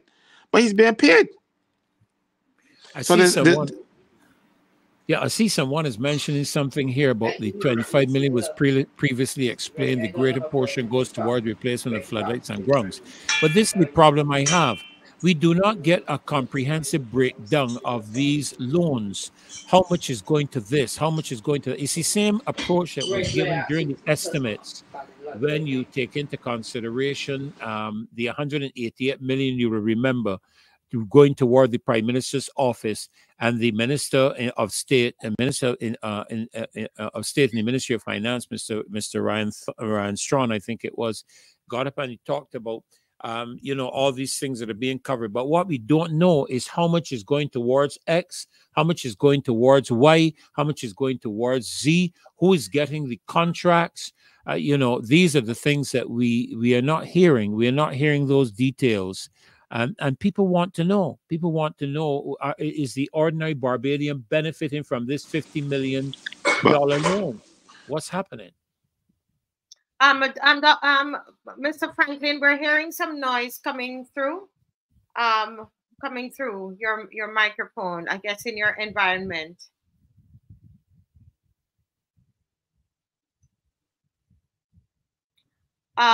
Yes, somebody's here saying, if it's $25 million in floodlights, because I remember when they were getting ready for the previous World Cup, that a whole lot of money was spent on Kensington, and my understanding is that money was not recouped, that we did not make any profit, we did not make anything of Kensington. And for the most part, Kensington sits there. It's not like we use it a lot. There's so many rooms that's there, conference rooms that's in Kensington. We don't really use that facility. I remember at one point there was an employee who stole out all of the TVs out of Kensington, and that's a fact because I had an office up there, so I know that as a fact. So you wonder why are we even embarking on this again, and if is this really true that it's floodlights and grounds, Mr. Franklin? Let's see if we can hear you now. I don't know. See, government has a system, tried and tested. We call it estimates, where people sit down and they go down to the last dollar, identifying what you will spend and what you will spend it on. And they go through a process in the House of Assembly every year. And if you look through the estimates, they will tell you what they're buying, how they're buying it, what they're using the money for. So the information that Freddie is asking for is not uncommon. It is par for the course in public service. Exactly. Even at the statutory boards, in order to get money from the government, because some statutory boards have to get money from central government, they have to sell to the government. We're going to be buying 6 of these, 2 of these, 1 of these, and we are paying so much and so much national insurance in order to get money. So it is not far-fetched or to ask these questions because it is the way government does business. So if you don't provide this, it's because you don't want to provide it because you got something to hide. It is as simple as that. Government is used to doing things as the way Freddie asks for them. This big book that you see me pull up every so often and anything, look through there and you can see down to the penny how government is going to spend money. So when you're going to spend it on Kensington, why are you not going through the same process? Finding out how much things cost, and you can tell me about mostly for lights and grounds. Tell me how much grounds will be. Tell me how many floodlights you want. Exactly. And if it's so much you're renting for Carl Williams or something, so do something.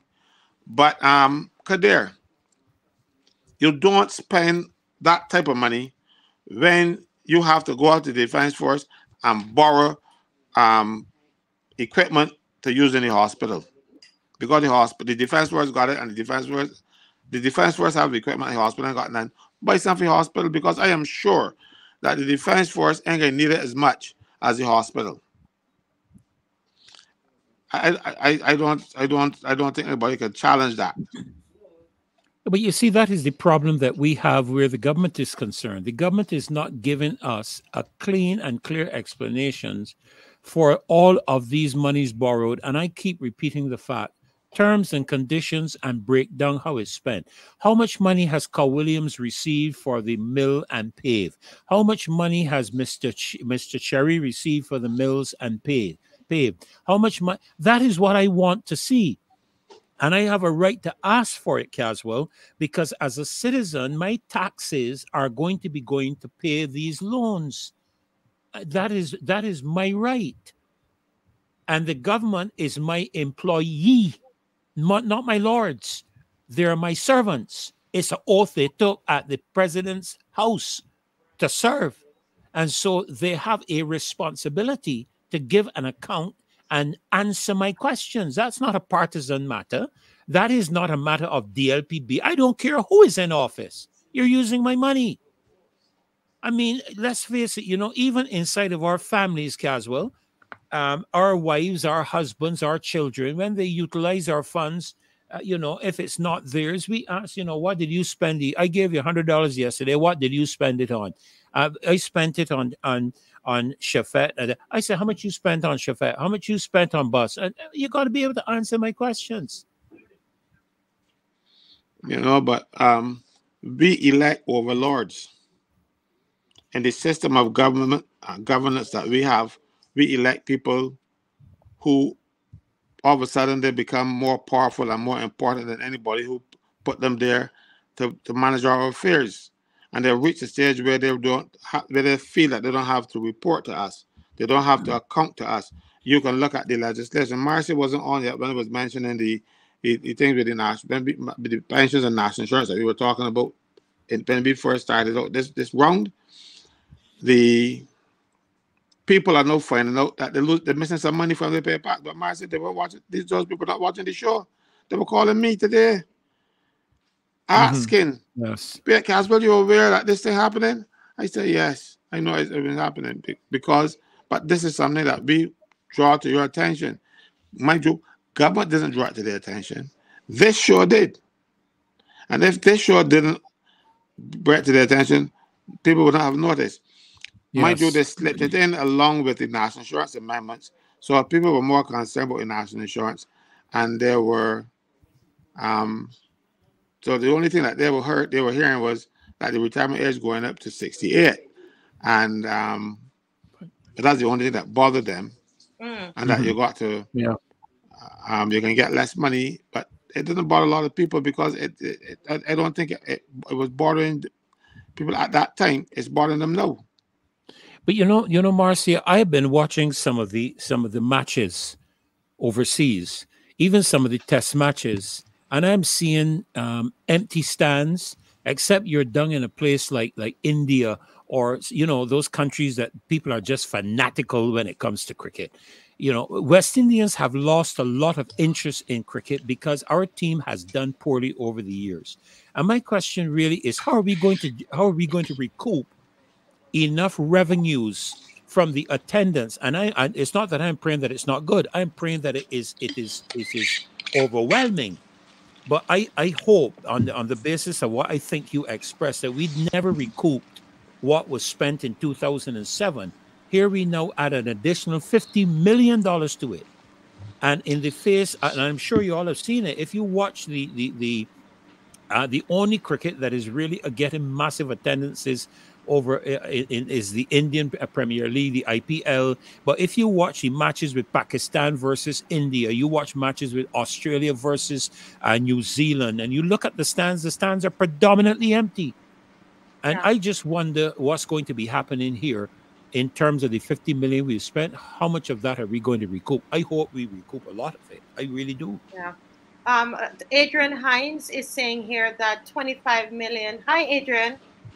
25 million US dollars will be split. Only 12.5 million of it will be used to develop the oval. So I didn't see that bit in the nation. I'll take a search for it now that we're on. Yes, I do likewise. Yeah, Adrian, can you tell us whatever you've read? Can you tell us where the other 50, the other 25 will be spent? So the 50 million Barbados, 25 million spent at the oval, and then what's the other 25 million to be spent on? Yeah, and when he says to redevelop the oval, did they indicate how that, what are the details of that redevelopment? Is it going to be additional stands? Is it going to be a upgraded playing ground, because they got the artificial turf you can lay out now?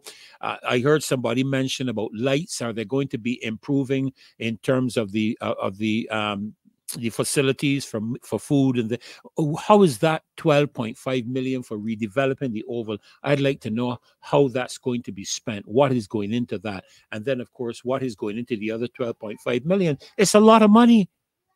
It's a lot of money, and they owe it to the people of Barbados to tell us the details. And you know what they say, Marcia, the devil is in the details.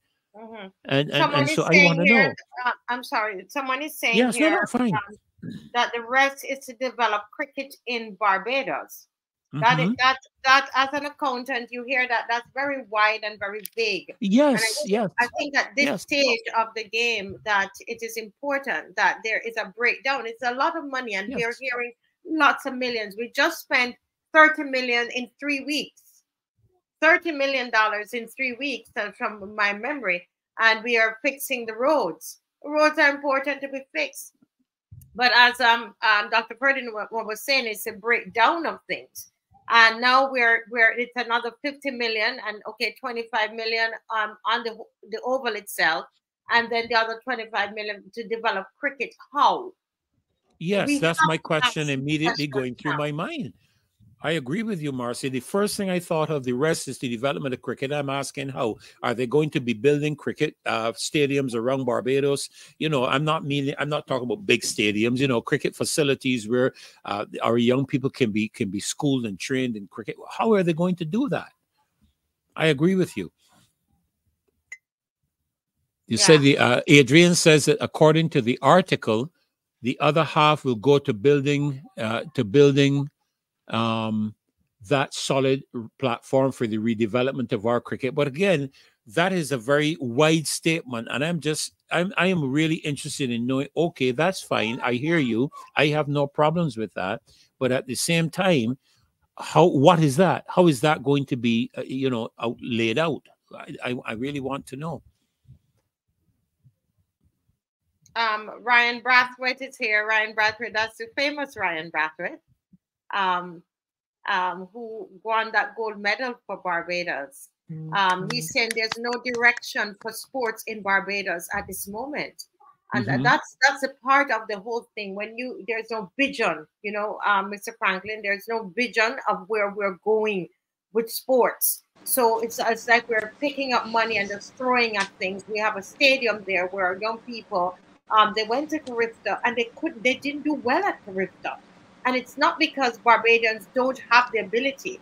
I sat watched Barbadians running past Jamaicans at last Carifta in the 800 meter, 400 meters race. So it's not that Barbadians don't have the ability, but it's the training. If they do not have the training facility, how do we expect them to do well at Carifta? They went and they did poorly, and when we come back and they say they did poorly, why? And as he's saying that we have no vision for sports, but we're going to take up this 25 million and we're going to throw it at cricket. Let's see some structure. Let's see some plans. Let's see what you have in place. Let's give it in the short term and the long term and the short term. What are the goals? What are the objectives of how we're going to develop cricket? I think I see Mr. Winnie is saying use some of the money to fix Lester Vaughan School, which would be a good idea because I'll tell you, it is not fixed. The problem is, let me explain. The system that we have there is basically a crude biodigester. All right? You know, when people have a digester, you put fecal matter in the digester and the stuff inside there generate fuel. And you can cook with it, you can generate electricity with it, whatever. The gases that come off, methane, you can burn, whatever. But Lester Vaughan School was closed for 5 weeks. So no fecal matter was getting into the digester to generate any gas. So they would say, oh, nothing is coming off now, because nothing wasn't coming off because you were not introducing any new material into the system. And that is the problem. And we have tricked the staff, we have tricked the parents by telling them, oh, no, the fumes ain't coming off. Well, if you put the fecal matter in, there's another word for fecal matter, but I think they were telling us that, and you don't, and it use up, it can't generate methane ad infinitum. You got to add in some more. So when that stop producing the amount of methane, because it is not going to work forever. So you got to keep putting in some. You got to keep putting in. But the children using the bathrooms, that was the fecal matter that was going in. But schools closed, nobody using the toilets.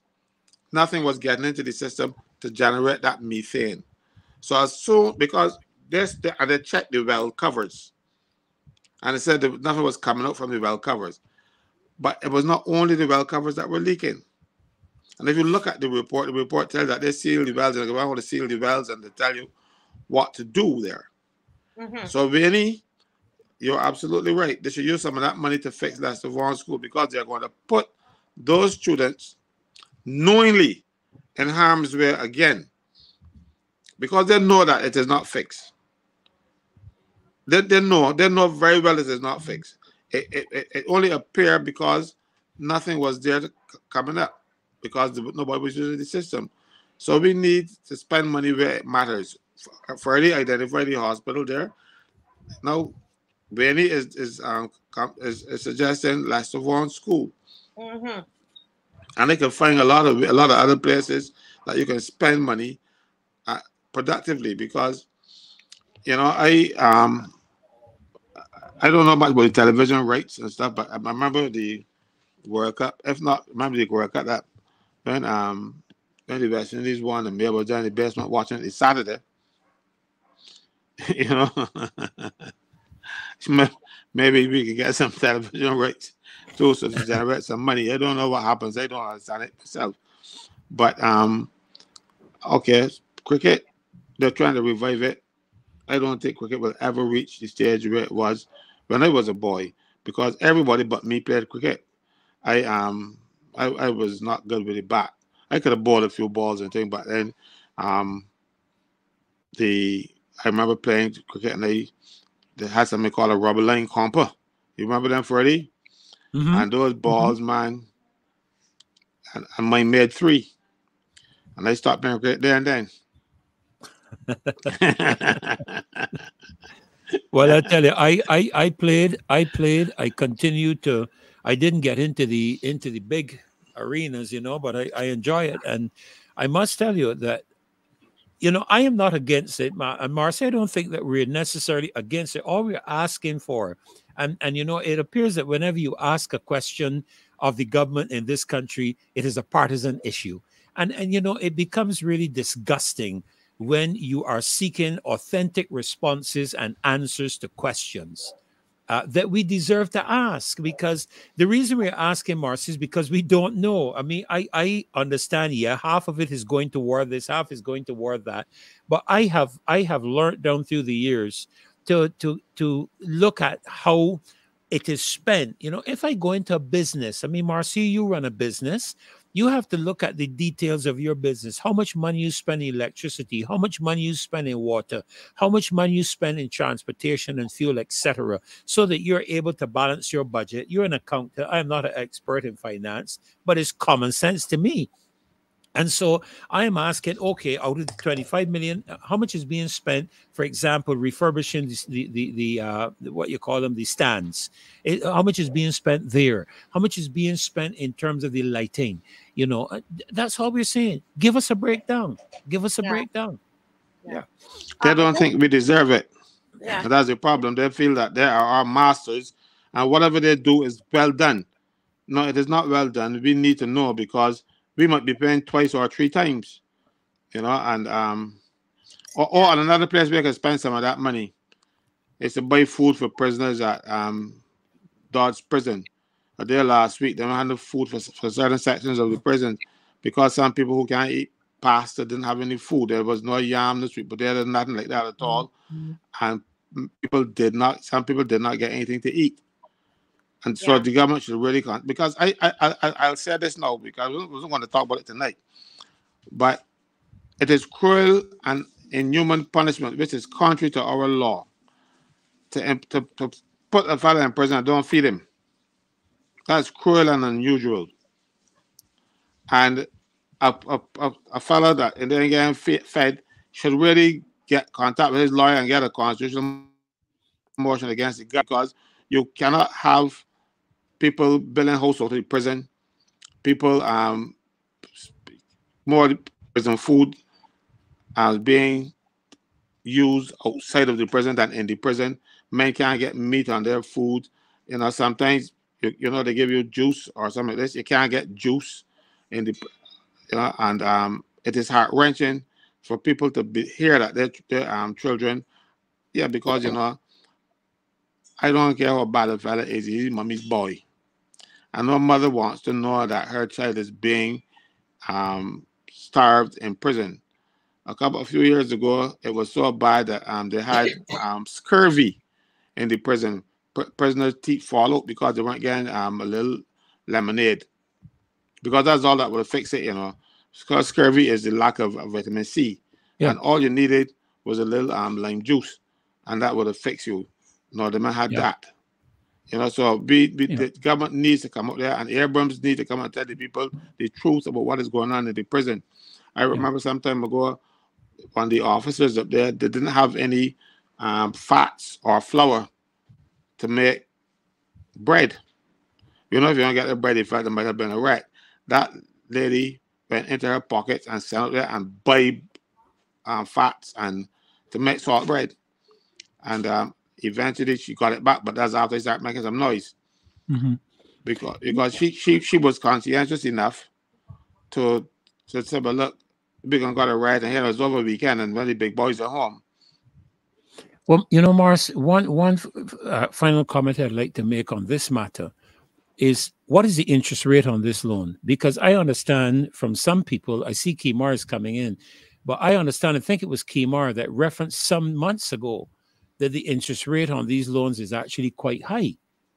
And I see no mention of the interest rate in terms of the article that is being carried. You know, and it carried, where is it? This is the Nation, I believe. I stand to be corrected, but I see no reference to the interest rates. Yeah, that someone says it's a very very good question. But and I don't know, Kemar might be able to answer that when he comes in. But I also want him to answer if he went to River Bay, because a man called my office today to tell me that there are this seaweed harvester rotting at River Bay too. So enough Kemar went down. You know, he's the sleuth, the Sherlock. Sherlock Holmes. But before Kemar, before he comes in, I want to just I said something that was I don't think people understood what I was saying. I was speaking about athletics, and that our young people, our Bajan young people who have the innate talent for athletics. That's my belief, because I've seen it in operation.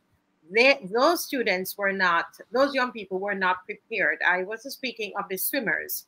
The swimmers, I'm told that they won 37 medals. And I remember I was speaking with one of the coaches and asked if they could, you know, get some of the them to come on to the show. So I'm very aware that the swimmers did well.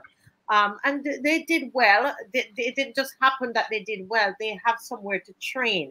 And so that's the point I'm making, that our athletes, they don't have the training facilities.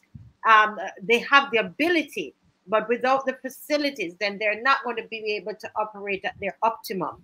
And that's what I'm saying. Yes, yes. Well, welcome, Mr. Kemar Stewart. So good to have you on tonight, sir. A pleasure to welcome this young, upcoming Barbadian leader. And I don't say that lightly. And also our current Sherlock Holmes. Our current Sherlock Holmes in terms of investigating. I don't know that there's any other person in the country that does it quite as well as you do, Mr. Stewart.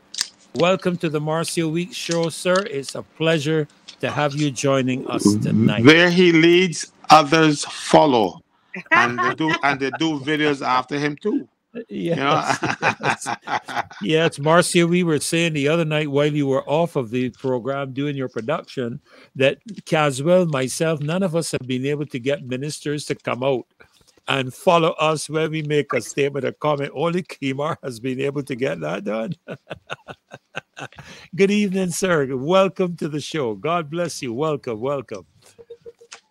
I think he's having some challenges there. We're not hearing him. Good night, Kemar. Can you hear us? He's stuck. Yeah, I can hear you. Can you? Yeah, keep talking. Keep talking. We can hear you, but it sounds like you're having a internet issue. You might have to turn off the camera. Kemar. Just give me one moment. Okay. Yeah. Okay. While he's yes, while he's sorting that out, I had sent you I sent in a flyer a save the date flyer of an event that is coming up by being put on by Rasimba, and it's elevating. It's by the African Heritage Foundation, elevating, creating cannabis culture, a people's movement, and that is going to be on April the 20th at Freedom Park at 5 p.m.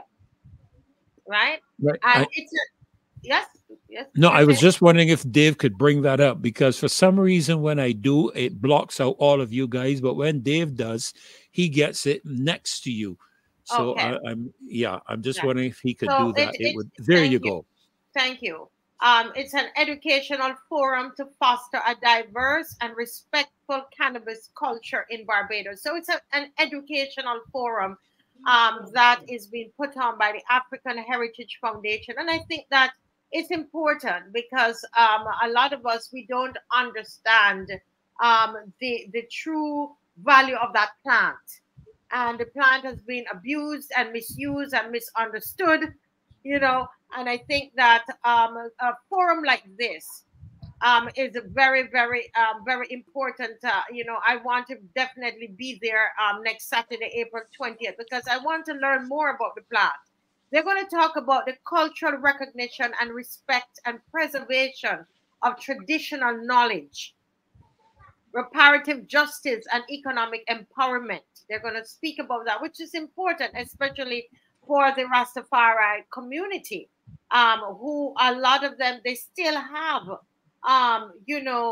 it's unjust because they still have, what you call that, on their, they went to, they were, some of them imprisoned, records that I'm saying. I'm sorry, they still have those records there that have not, the records have not been impunged. What's the right word? Is it Expunge. Expunged. expunged? Yes. Right. So that's important. Community development and poverty alleviation, health and wellness, legal protections, support and constitutional compliance, promoting equal rights and religious freedom, which is important. I often say, if the Rastafari, if they're using it in their religious ceremonies, that they should be given that right to. There are some churches that use alcohol, within their church services, and there was a time where that was prohibited. No, that is not prohibited. So it is part of, if it's part of their ceremony, I think that it's important. I for sure am going to be there supporting the communities. April 20th, 2024, right there at Freedom Park at 5 p.m. And just come out. Rasimba was supposed to come on to speak more about this and ask your questions, and let's have a good discussion there as well. We're still waiting on Kimar. Yes, I haven't seen him. I haven't seen him come back in as yet. While we do that, the cybercrime bill, they're seeking submissions. I don't know if we went through that already. Not as yet. We did touch on it last night, but again, Yes. I don't know if Dave has that because I had really some major problems getting it enlarged and big enough that people could read it. But I did go through the list of the persons on the panel, on the committee. Of course, my good friend Caswell was vehemently unaccommodating in terms of facilitating, but I think we've been able to convince him to submit that position to the committee so that they hear the dissenting voices in a number of different ways. And we really want to encourage all of you that are with us on the show and those that you may know to submit in your writing. I think they're also facilitating appearances and so on before the committee. So we want to encourage you all to put feet to your mouth, so to speak, and turn up and write. Yeah, before you go, Mr. Franklin, I want to say to Barbadians who are listening, there are almost 1,300 of you on, that this is important because we have been marching about this, and this is where we need to flood this commission with submissions, okay? And there's a Yes. date that is there. What is the date? Can you April remind us? the 26th, I believe, is April the the date. 26th, which Yes.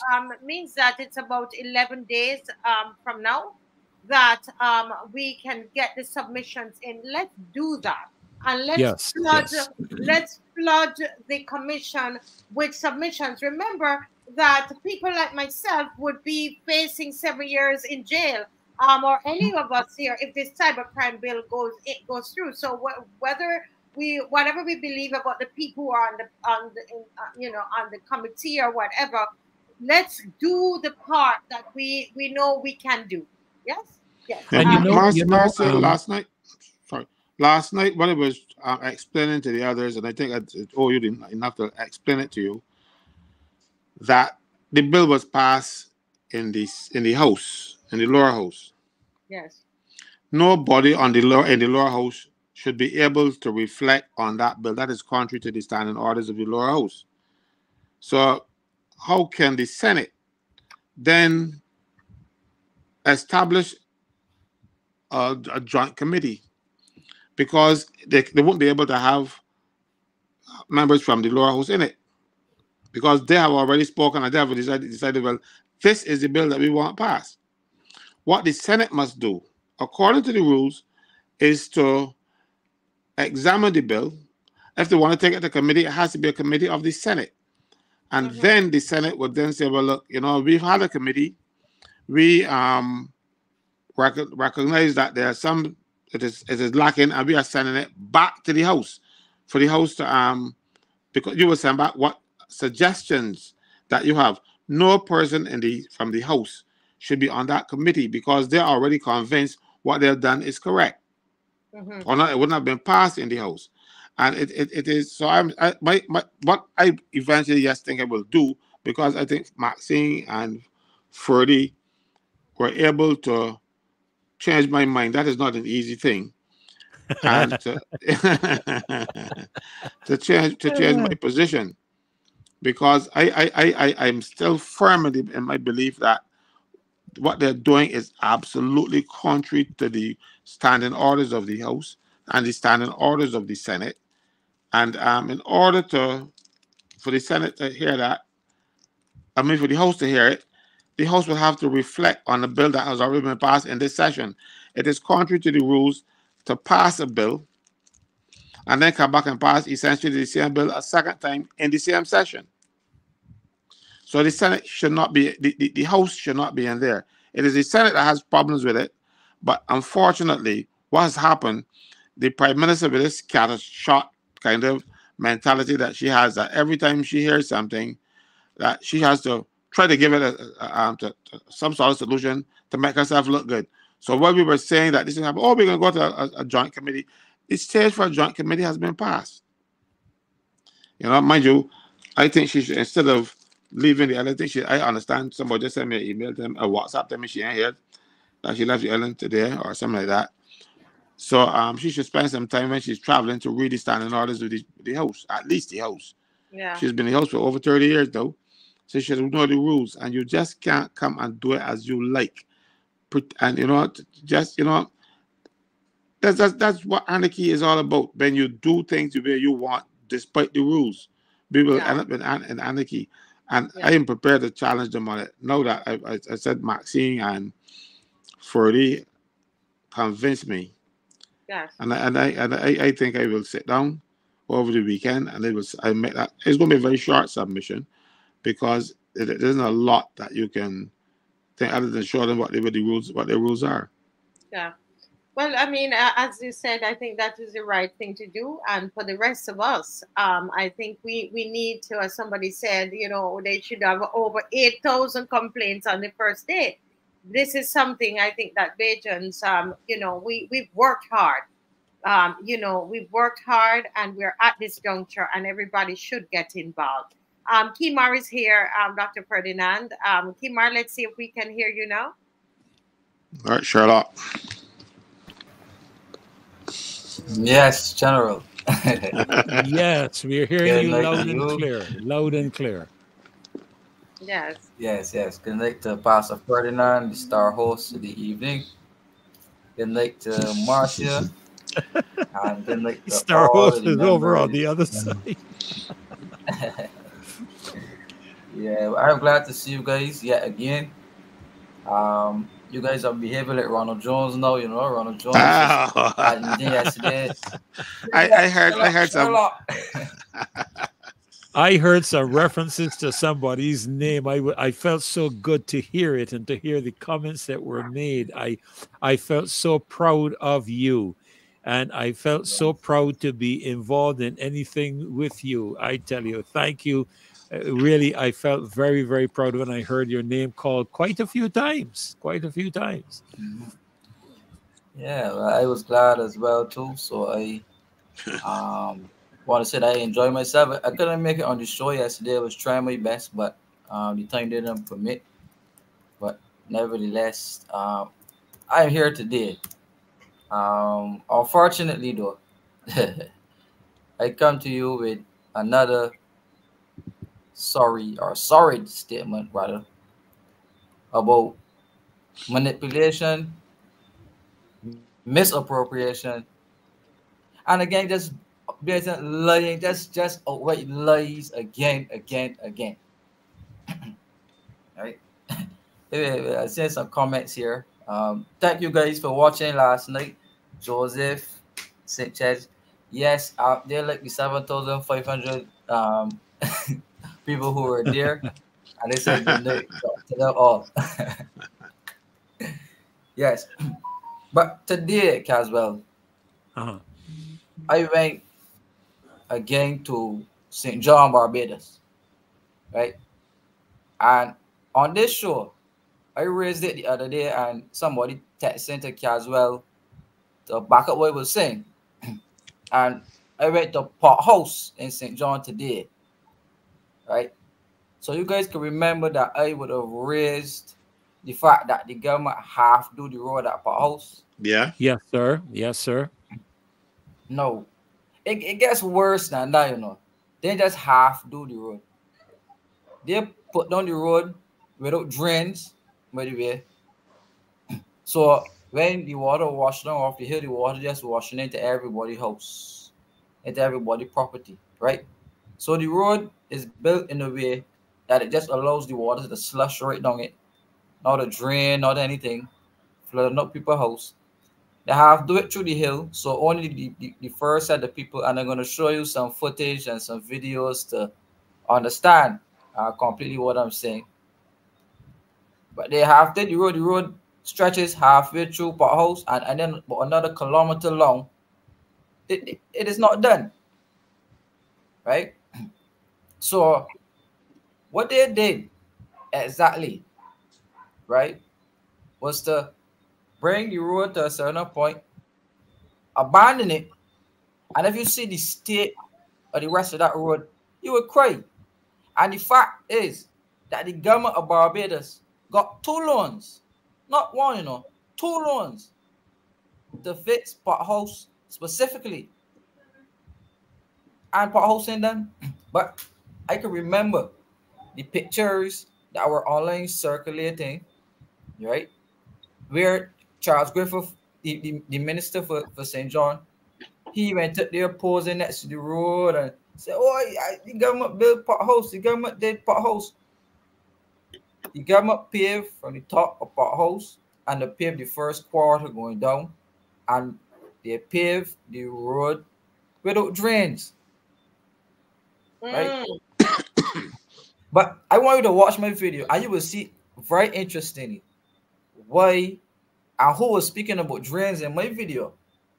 I let her come and say to Barbadians why after she stood up right here at Pot House, this is the Prime Minister stood up at Pot House and said that the Latin American can't give them the money, but you can't build it if you don't put down the drainage. She said that.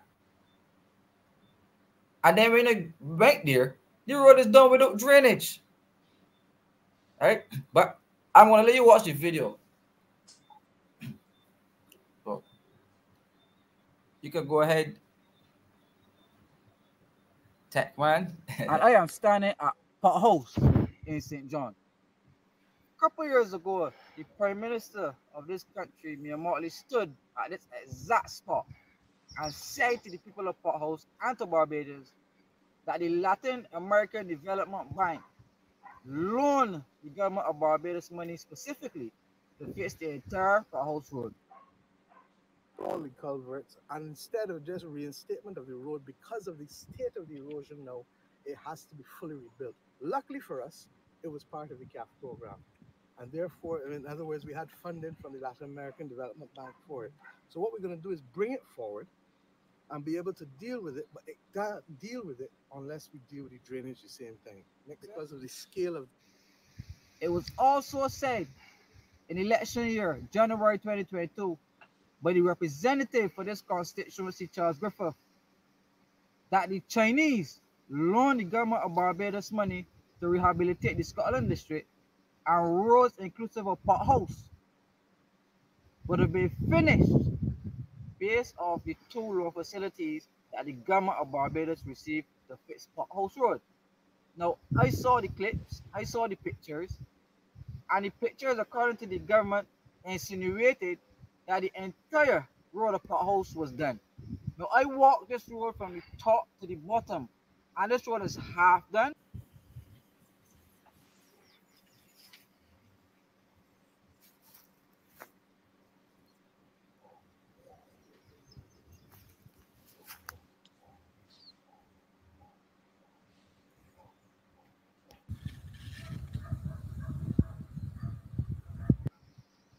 That this road has no drains in it.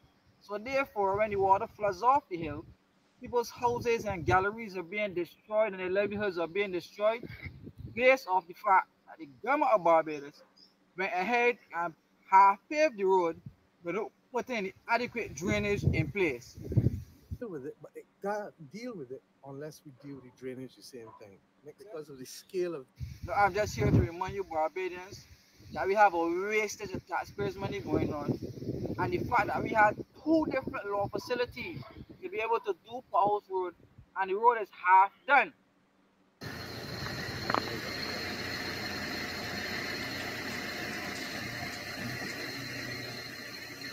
There's so many creators in Port House, but the money allocated has been spent to fix this road.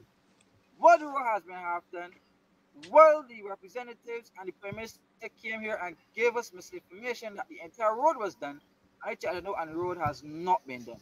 So I'm urging transparency. I'm urging also for the government to come out and fix the road completely, and I'm also urging for you to tell us how the monies have been spent to fix Port House Road, but Port House Road is half done. Thank you very much.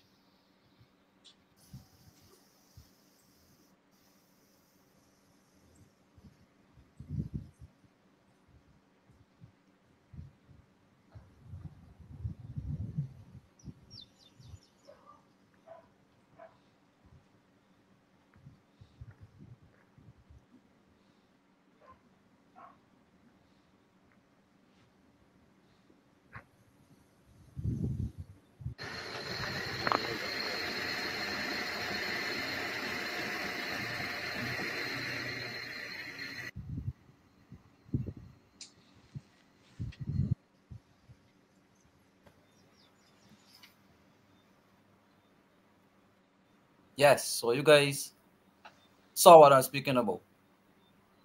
Right? You guys saw what I'm speaking about. Right? Who did it? Who fixed that road? Infra. Oh Lord. Wow. Wow. Right? I just want to show you guys my screen because you know how it goes. We have to put the evidence here to substantiate. But while you're doing that, go ahead, Kimar, go ahead.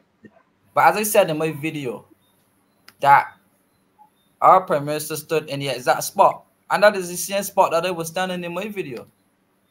Right? Can you see my screen? No. No, not yet. Let me see now. Yes, I'm seeing it now. Yes, go ahead, right. Kimar. That is the same exact spot that I was standing at. Right? Now, there are people who live further down in potholes, and they didn't even stretch the road to the end. Mm-hmm. Where close to where we're standing is where they cut off paving the road. So the people all down the hill, even the people who use pothole spring, they could tell you how horrible that road is. So they didn't even care for the people who live down the hill, right? They paved it to the middle, and everybody else to the bottom. Well, oh well, and the people who live at the top suffer every time the rain could fall because the road has no drains. And you heard the prime minister in the video saying we can't do it unless we put in the drains. So explain to me how they got permission to go ahead and build the road without the road having the proper drains. After she stood up right here and said that, right? Now, I don't know if you heard what I heard. Two loans, right? You got a loan from the Latin American Development Bank straight out of the Prime Minister's mouth. And then you had another loan from the Chinese Exim Bank to fund the Scotland district.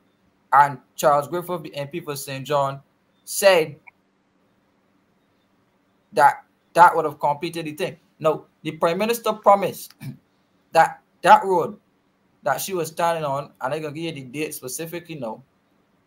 This was in December 2019. And she said within 3 months, 3 months, let me read it for you. It says here, in 2 to 3 months, the badly damaged road at Pothole St. John should be repaired. The assurance came from Prime Minister Mia Mottley, who said that the repairs will form part of the road infrastructure program being funded through the Latin American Development Bank. But she noted that the original cost would have to be revised because it would not have included the level erosion that has occurred within the recent rains. So you hear it already, right? She's saying that the costs have to go up already, right? Because there has some erosion, so therefore the money from CAF had to go up. So from bar one, Marcia, Yes. Right? So 3 months. So let's count December 2019, January 2020, February, March. We have 3 months, about 5,000 or 7,500 times since 2019 December. But it is not finished, right? But she's saying that the money has to go up. And she said here, well, she on her visit to Pothouse in St. John, because she was standing there, and you see the picture that I put up earlier. Yes. She said that PM Motley told the media that the remedial work will start immediately as MTW has already been instructed to build the box drains, and that work will continue to Christmas. Right? That was just the drainage work, but the actual road, I was told by residents that Infra built the road. Right?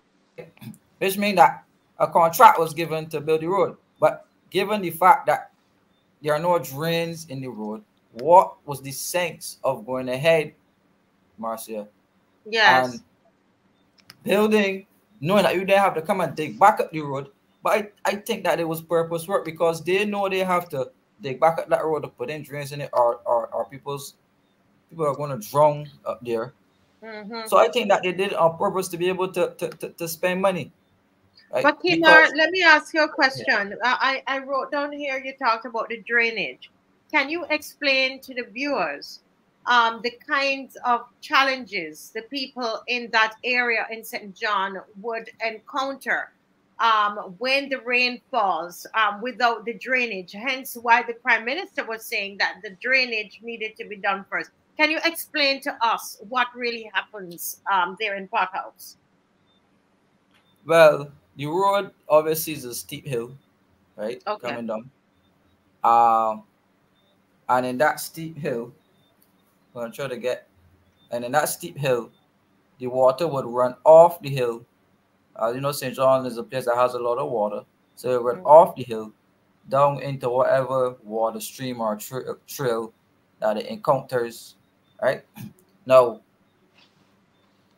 the road was eroded because obviously water running on it constantly, whatever, and then the fact that it was very old, it would deteriorate. So what we needed to do was to dig drainage under the road. So you know that there's grills in the road that has the holes that you can almost stick your hand through them. You know, so this when you're walking, you hold that your foot don't go down through one of the drains and right. There are none of them in the road. Right? So you were supposed to build some of these drains to take the water off the road, to stop the water from running down the hill, because the road is built in a way and it's flush with the sidewalk. So when the water runs down the hill, the water would come off into people's garage, galleries, and some people's house are slightly below the cliff. So the water actually runs right into your household. Wow. And that was not, that was done, that was supposed to be preliminary, and that was not done. They went ahead and they paved the roads. I mean, there's someone who keeps telling me that something with this paving of the roads, it just seems like laundering, like something, something odd about it. Why would you spend all of that money, and you do part of the road, three-quarter of the road, or half of the road, and you didn't do what was so important to the people in the community, which is that they wouldn't get flooded out in their homes. Kimar, Yeah, I just can't help but think about that. yes. But the reason they rushed forward to get it done was because the people exposed them. It got put in the media that they weren't doing anything, and the rule was just deplorable.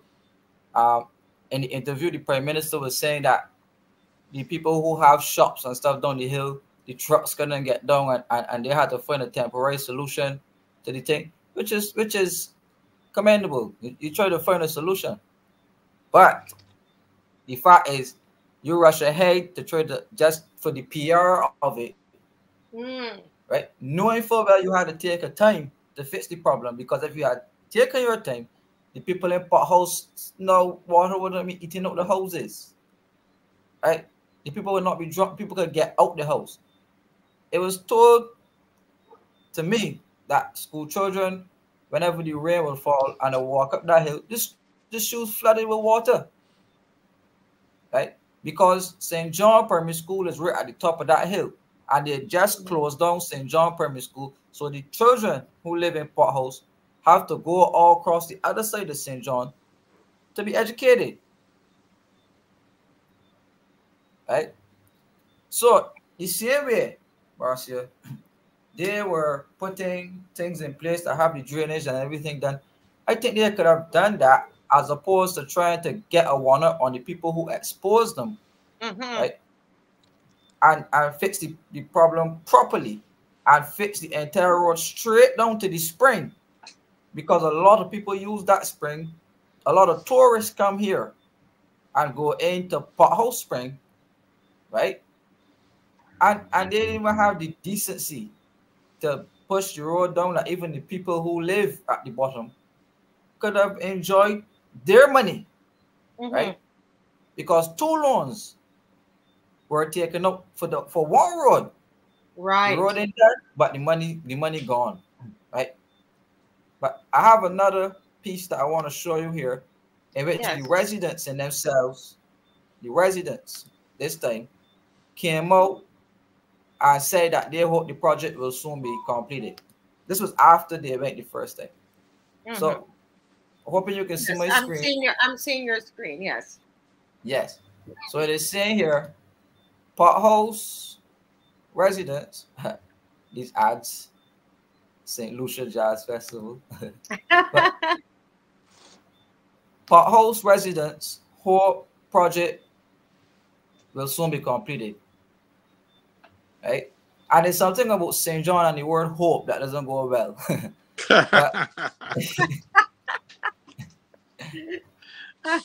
but but it's saying here, potholes residents hope project will soon be completed, right?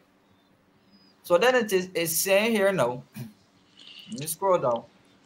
A road rehabilitation project that shall have only lasted about 3 months in a rural community.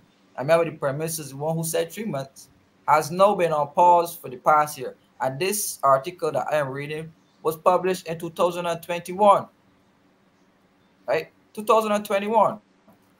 And this is now 2024, right?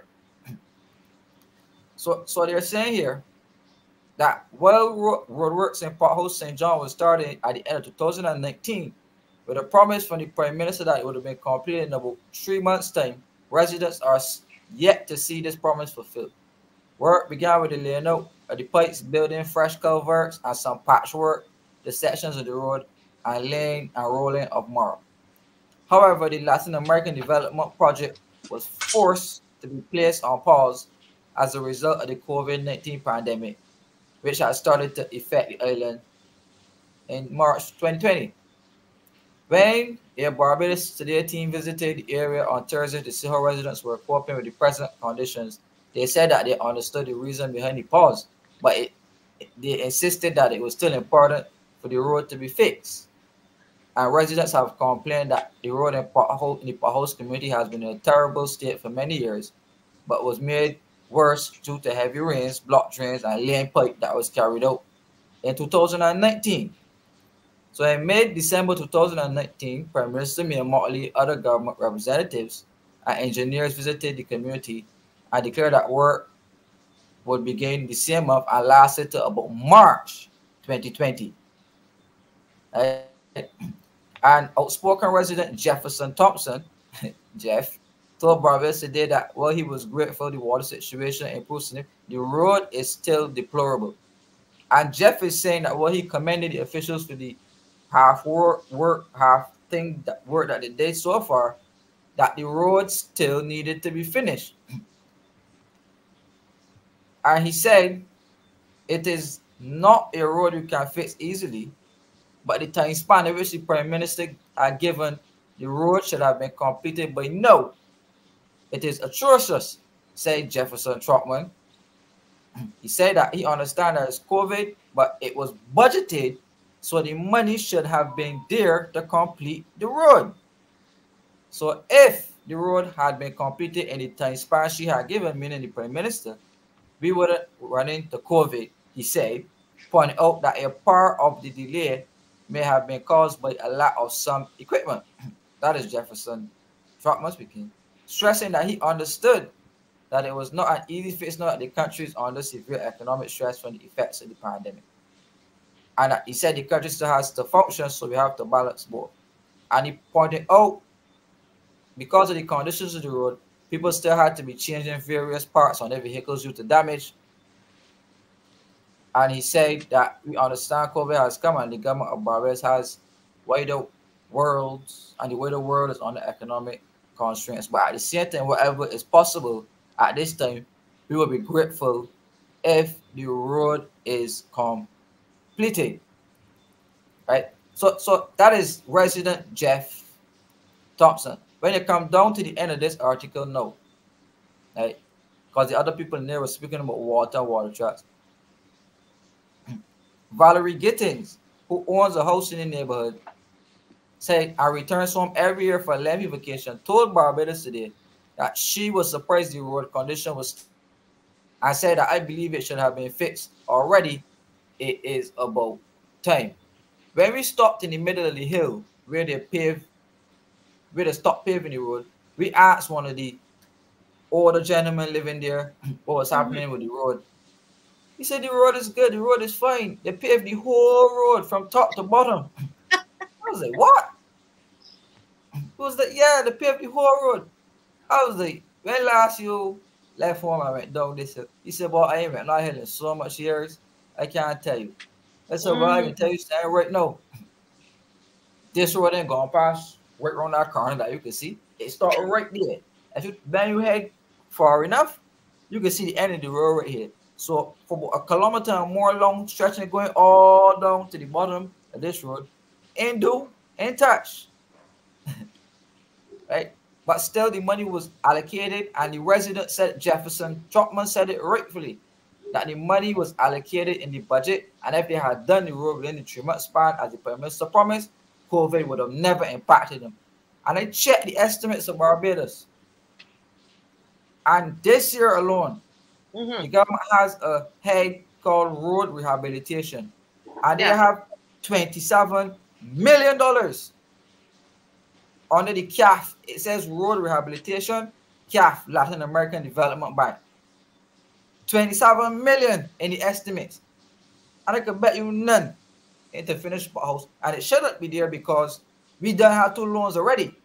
So the 2 loans should have fixed potholes road already.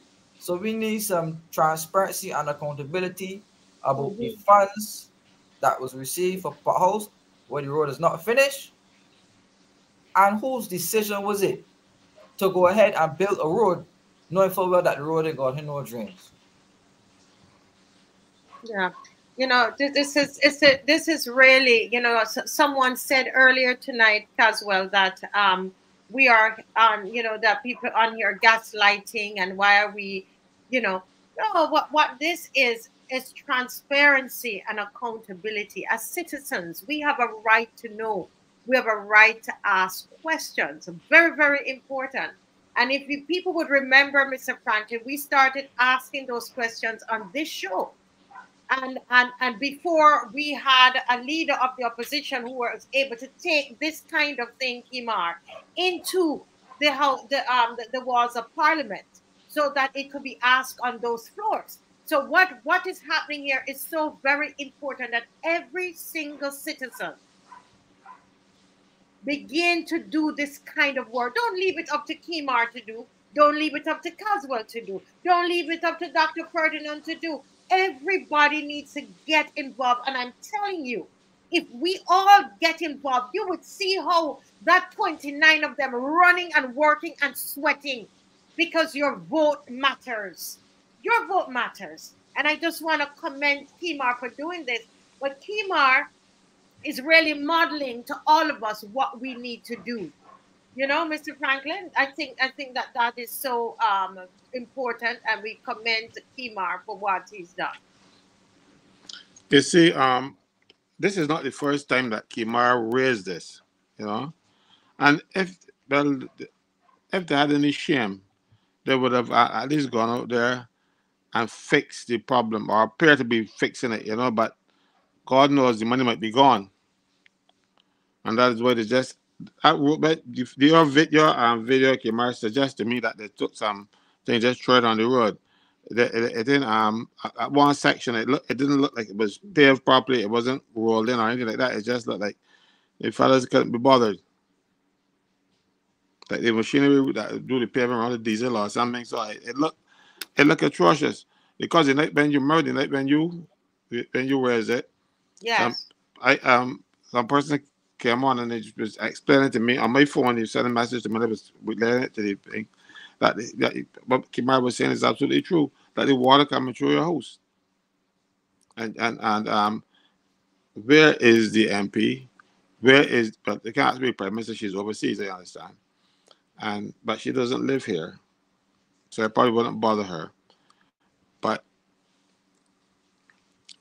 the people of St. John have to come out and demonstrate, let the people see that they are not being properly represented at any level. That's the only way it will work, because they want Kimar to do it for them. Well, I can suggest to them, and I'm not trying to canvass for Kimar. I'm just saying, well, if they want Kimar to be the president for them, make him the MP. That would be my solution. Because for sure they will get what they need done, because they know he's going to make sure that everybody knows what's going on. And yes, I want the road. I want nice roads for the people to walk on, Kimar. But I think what is most important for me is that water, Mr. Franklin, that's flooding the people's homes.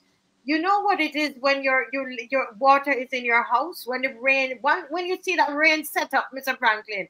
We all didn't grow up. I grew up very poor. And sometimes when the rain set up, you're thinking, oh, Lord, the bed going wet now. This going to happen now. Water going to come in. You understand what it is when you save up your money, you get this stuff at courts and you have the thing in the house. And then the water comes in, Mr. Franklin, wet up the things that you still have to pay for. And that's what poor people have to deal with in this country. You better not have carpet. Because if you got carpet, you're going to smell something like a dead rat. And you were going to take the carpet out and carpet that got rid of that, don't come back in any hurry. Well, It does if not it dry.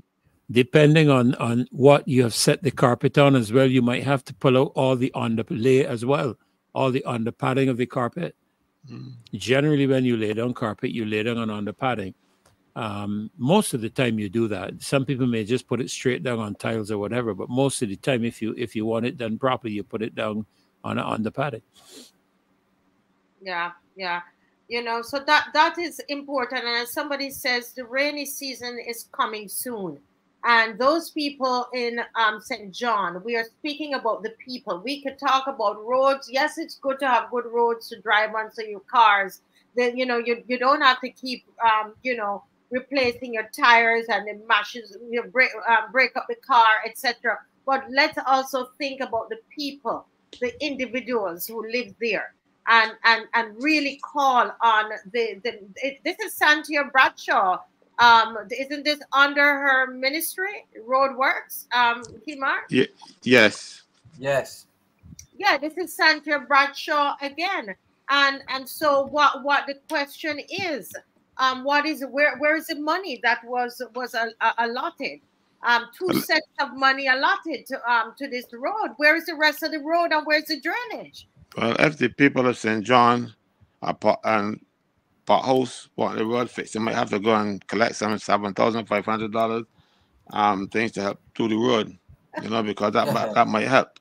I don't know. You gotta fund. So I suggest contributions are at $7,500. That's only my suggestion. You can put more. How it would work. But Mr. Franklin, I think what happens a lot of times, Kimar, and you alluded to it, Kimar, in your brilliant presentation, is about that elderly man who did not get out of his house to walk down, to check. And a lot of times in these areas, in Jamaica, we call them country areas, Mr. Franklin. We somehow we feel like those people, if they live in Bush, and you can do anything that you want to do with them. And so the people of St. John, if you're listening to me, you need to rise up. Here is Kimar speaking out against that. You need to rise up and stand up strong and let them know that this rainy season is coming. And no, you're not going to have this water coming in your house after they got all of this money already, that we will still have to go and pay and pay it back from our taxes. Right? Call your representative, write to Santia Bradshaw and register the complaint. Yeah, and because they're gonna say Kimar making trouble when the people almost drown inside of the house and the furniture wash away.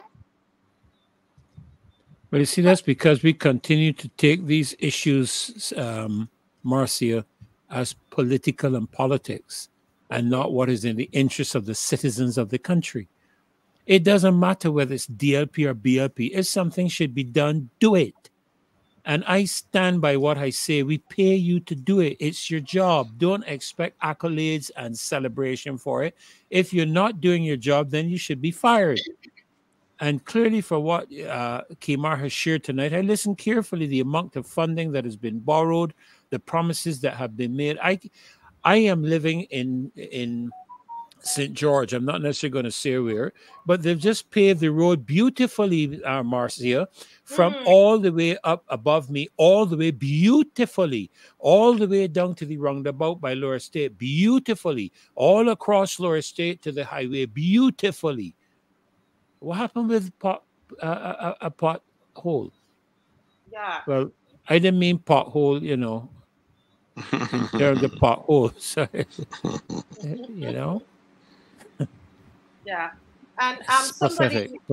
Somebody here is saying, and this is a thing that we need to continue to use this show, Kimar, to advocate for those persons who might not feel like they might not have a strong voice. And it's that little old man who came out and said, "Oh, but the road is already done, and it's he doesn't know. He probably can't walk up the road and down the hill and come back up. So we must continue to advocate for people like him." And someone wrote here, this is another thing that is happening there in St. John, that a lot of those people, no buses in this day and age. This progressive country, Mr. Franklin, this country that is so progressive that we are going to take up, you know, to build some kind of monument that is rusting, the rain coming and rusting that monument soon look as ugly as ever. And these people have no buses. There are no buses. So I want to know those new buses that they're getting from China. Will the people in Pot House, is Pot House, Pot house, but I call it pothole. Pot House. If those the people who are there are they going to get buses that would go into those kinds of communities, or you think that they live in back a bush and they should walk? You know, these Buses, are some of the things that we have to make known to everybody. bus is not designed to handle those kind of roads, Marcia. Most of those buses are, you know, the roads that China has some beautiful roads, you know. China has some lovely highways. And a lot of I learned a long time ago that the potholes and whatnot in this country affect the computerization of vehicles. I learned that a long time ago. You don't take computerization systems and drop them all the place and lick them up. You do that, you are going to have malfunctions, etc. No wonder Caswell referred to earlier tonight to a bus that would not stop because the braking system is electronically controlled, and probably as a result of the potholes, the system has malfunctioned, so the bus could not stop. So I don't know that they would or should put those buses down in an area that is like that. Maybe you should just get the old, analog vehicles and do that. Yeah, and someone here saying, no buses, no No water, water. no road, and then the water that is there is not harnessed properly, so the people can't use the water. In fact, the water now become a nuisance and a weapon to the people in the community, and that community has been there for so many years with all these different, political leaders and MPs and different political parties, and the people are still suffering in that community. And I tell you that I really believe it's because they do not put any value on the people that live in that community. I remember here in where I live here, they were the same infra was fixing this road, and they were wetting up in a certain area, but on the road that is leading to Sam Lord's here, they would not wet the road because they felt there's a lot of older people that live on this road. They're not going to complain, and I believe that might be part of what is happening. And so we have to continue to advocate. We went and got signatures, went on brass tacks, whatever. And I tell you, in days, the water trucks were down here wetting this road and taking care of the people in the community, fixing back our the people's sidewalk that they broke down. The elderly people crying, they can't get in their home. They thought that nobody would come and help them. But so this advocacy is so important for people who do not believe that they do not have a voice. Kimar, you have something you wanted to share? Yeah, I just want to show my screen to show you. Right. This is Charles Griffith speaking about laws from the Chinese government to fix the Scotland district. Right. And he's saying potholes should have been there, Andromeda from Bath should have been there. But all these roads that he calling it weren't fictional. I remember all of these works occurred under Santia Bradshaw, the Minister of Transport and Works. Right? And let's not forget that in St. Andrew, which is part of the Scotland district, that the Chinese black company actually abandoned some of the works that was going on down there. Right? I don't know if you guys saw that in the media, but it was abandoned. So here you have it, right?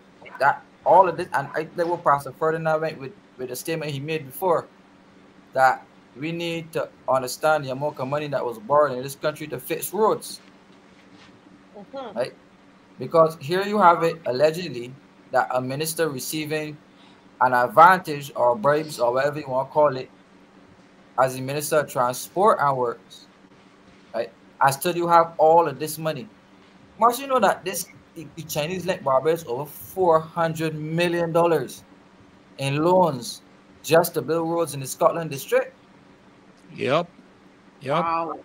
And that had Right. nothing to do with the 200 and something million dollars that I think the IADB lent to Barbados when the administration first started to assist with road rehabilitation in Barbados. We need an accounting of that. We need accounting of that, and that's under Cynthia Bradshaw's office again. That's her area, and so we need a proper accounting. I don't understand where that money has gone. And people would tell me, Kimar, even work, people would say what they don't understand. They would turn up and there is no work. They're just sitting down looking. Which makes me wonder what is really going on, Mr. Franklin. I will tell you, because I've had to ask that of some of my members who would suggest to me that they will give you some of the equipment and materials to build the road, but not enough. Like for instance, you want to build curbs, they give you grit and sand, but no cement. So you can't. So you have to sit on there wait for the cement to come, and they don't bring the cement. And then they will say, "Oh, the MTW people are not working, so we can get the infra." They are actually putting MTW people out of work deliberately so they can give contracts to their friends. All right, MTW people are the experts on road building in Barbados. They are the people doing it. Infra started to build roads recently, and they're not building good quality roads. But the problem is, somebody said they can give them some experience, and the experience is at the hands of the MTW staff who go and who work in the depots and have to go and sit down because the government gives them some of the materials to do the work. And then you will hear, oh, the people are sitting down for weeks and they're not doing anything. But you can't do anything if you ain't got the material. You can't make straw bricks without straw. They make enough straw. That is the problem. So when you see MTW people, for God's sake, don't just criticize them and curse them and think they can't do any better. They are being eased out of work. I'll give you another example. MTW people are supposed to clean the streets, right? But what did this government do? This government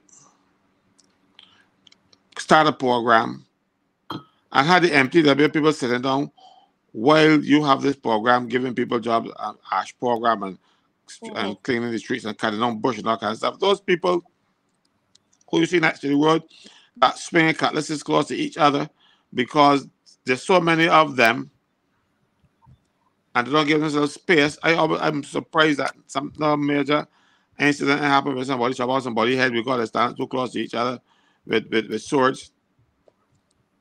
But that's MTW's job. That already has, you see, the government has a way of creating alternate programs, alternate bodies like they did with this GIS2. They call it the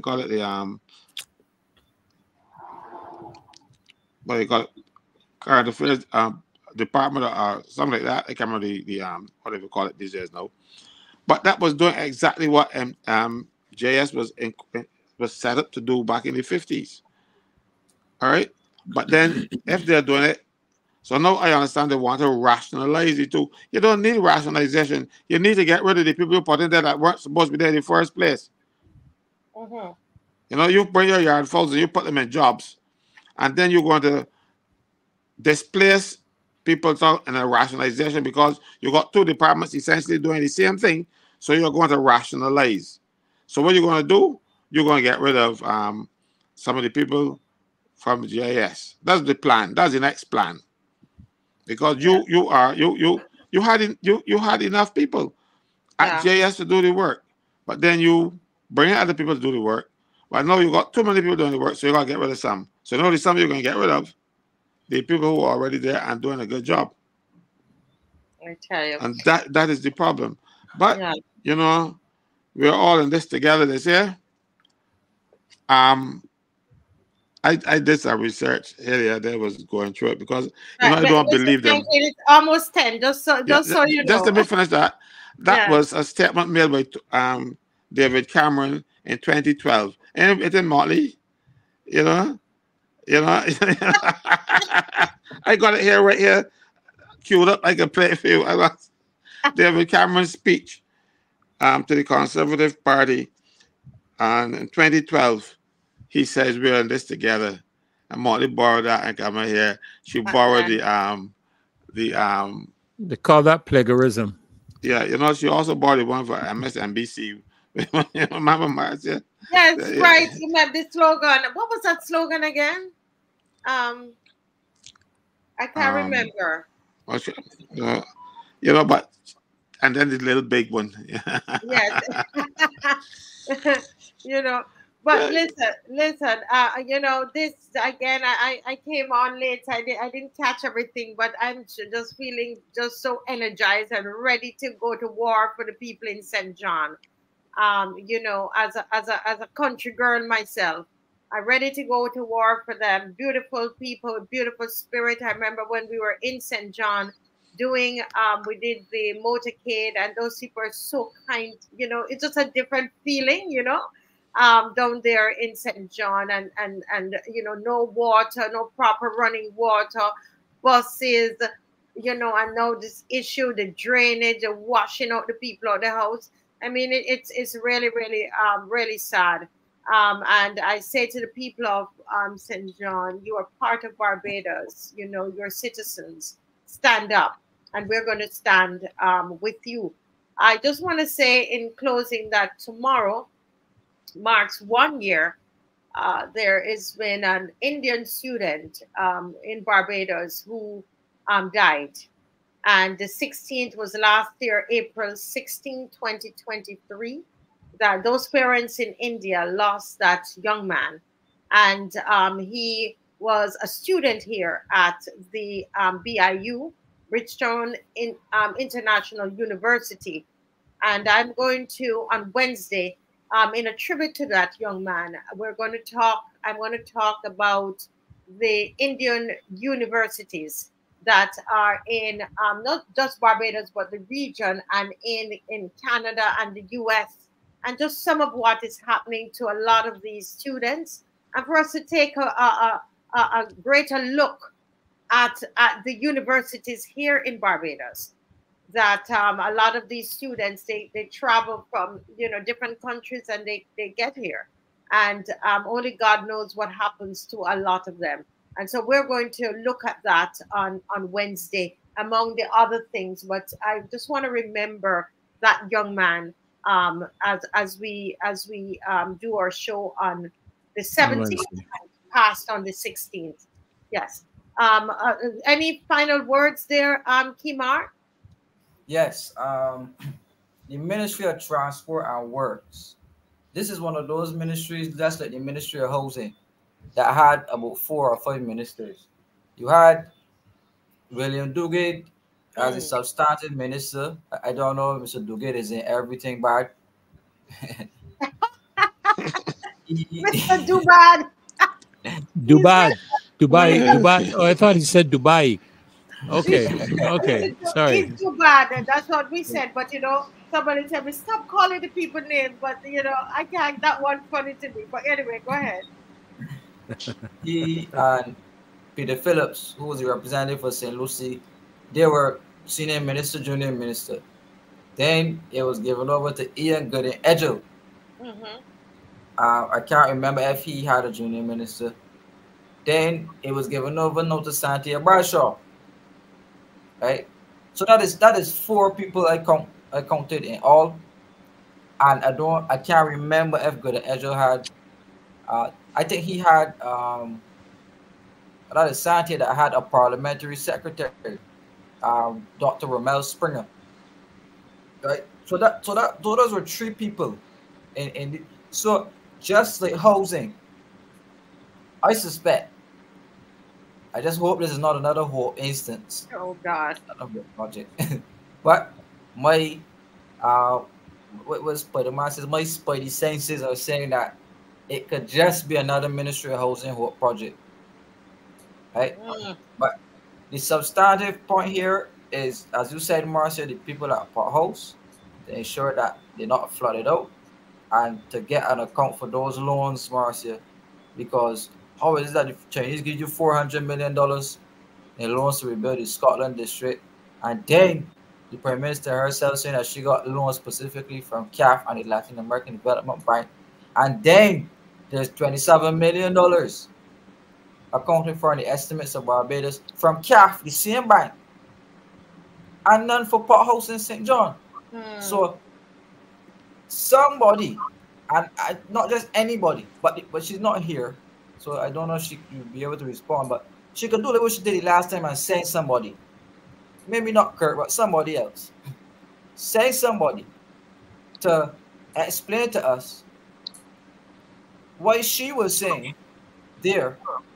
No, that they ain't gonna go ahead and do it without the drainage, but they went ahead anyway and put down a half road without drainage, right? Got the people down the hill scrambling.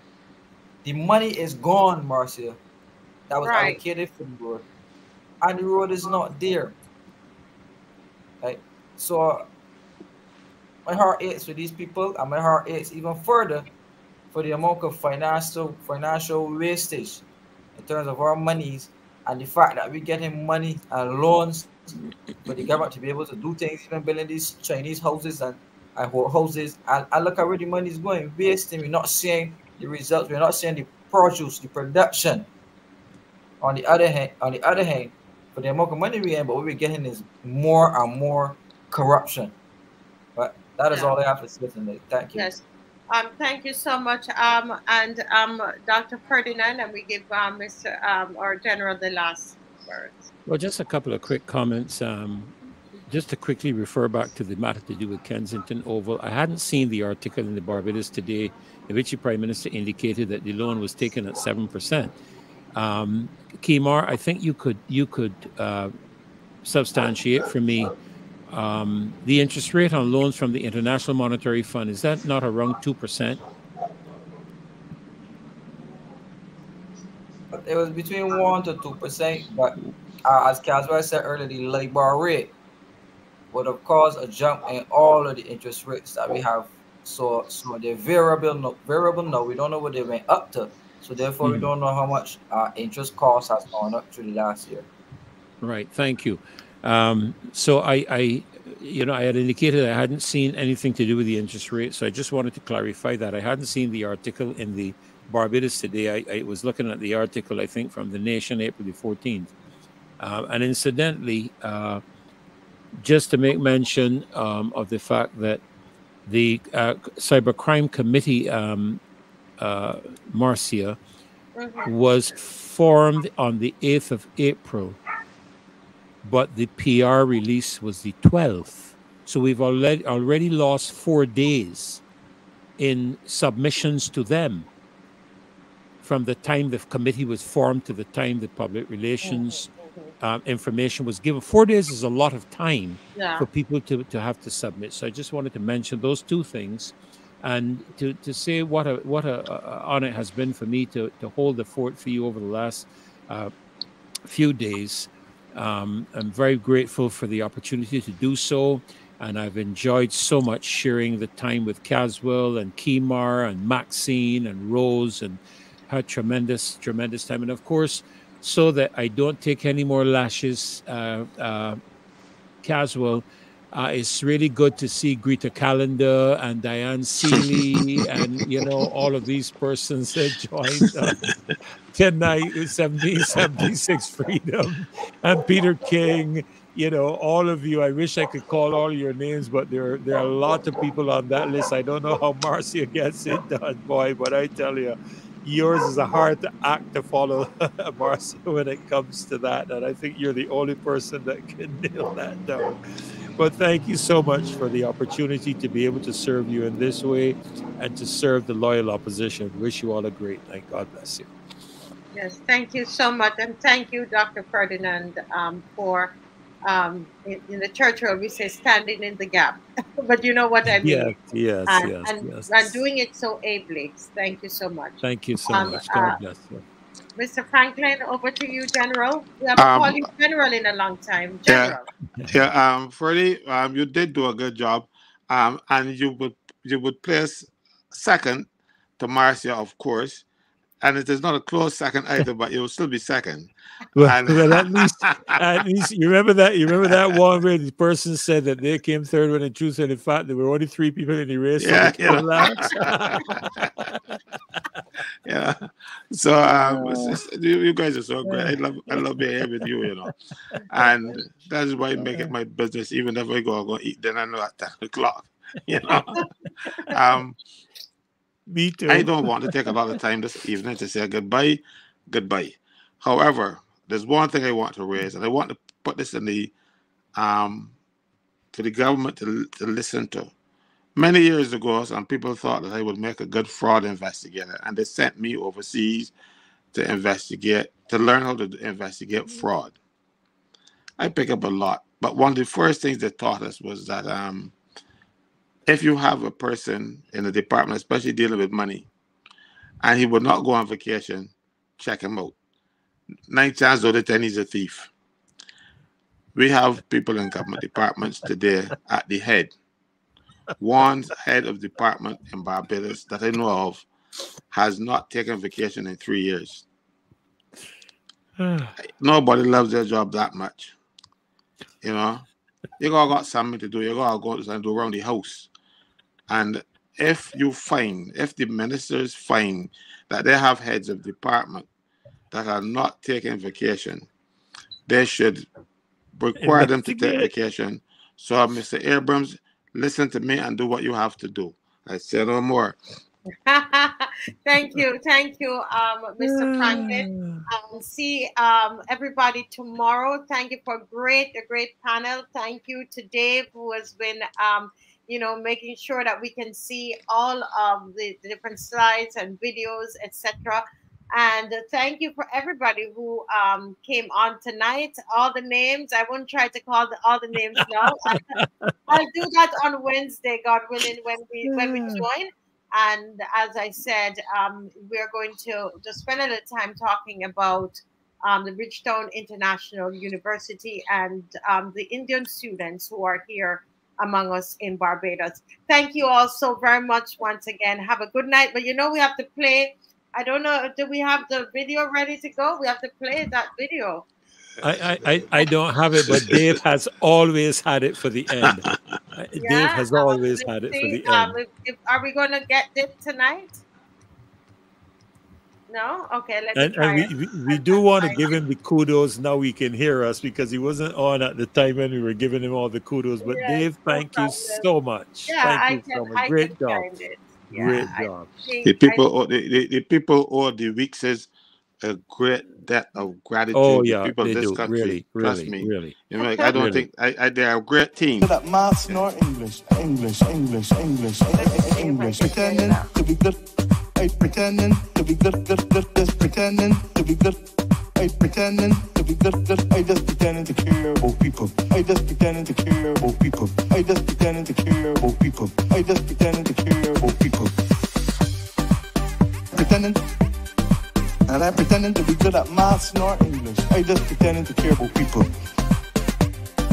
And I'm pretending to be good at maths nor English. I just pretending to care about people. I'm pretending to be good. And I'm pretending to be good at maths nor English. I just pretending to care about people. And I'm pretending to be good at maths nor English. I just pretending to care about people. Good night, everybody. Good night. God bless. They're pretending to care about the people in St. John. That's what they're doing, is a pretense. Good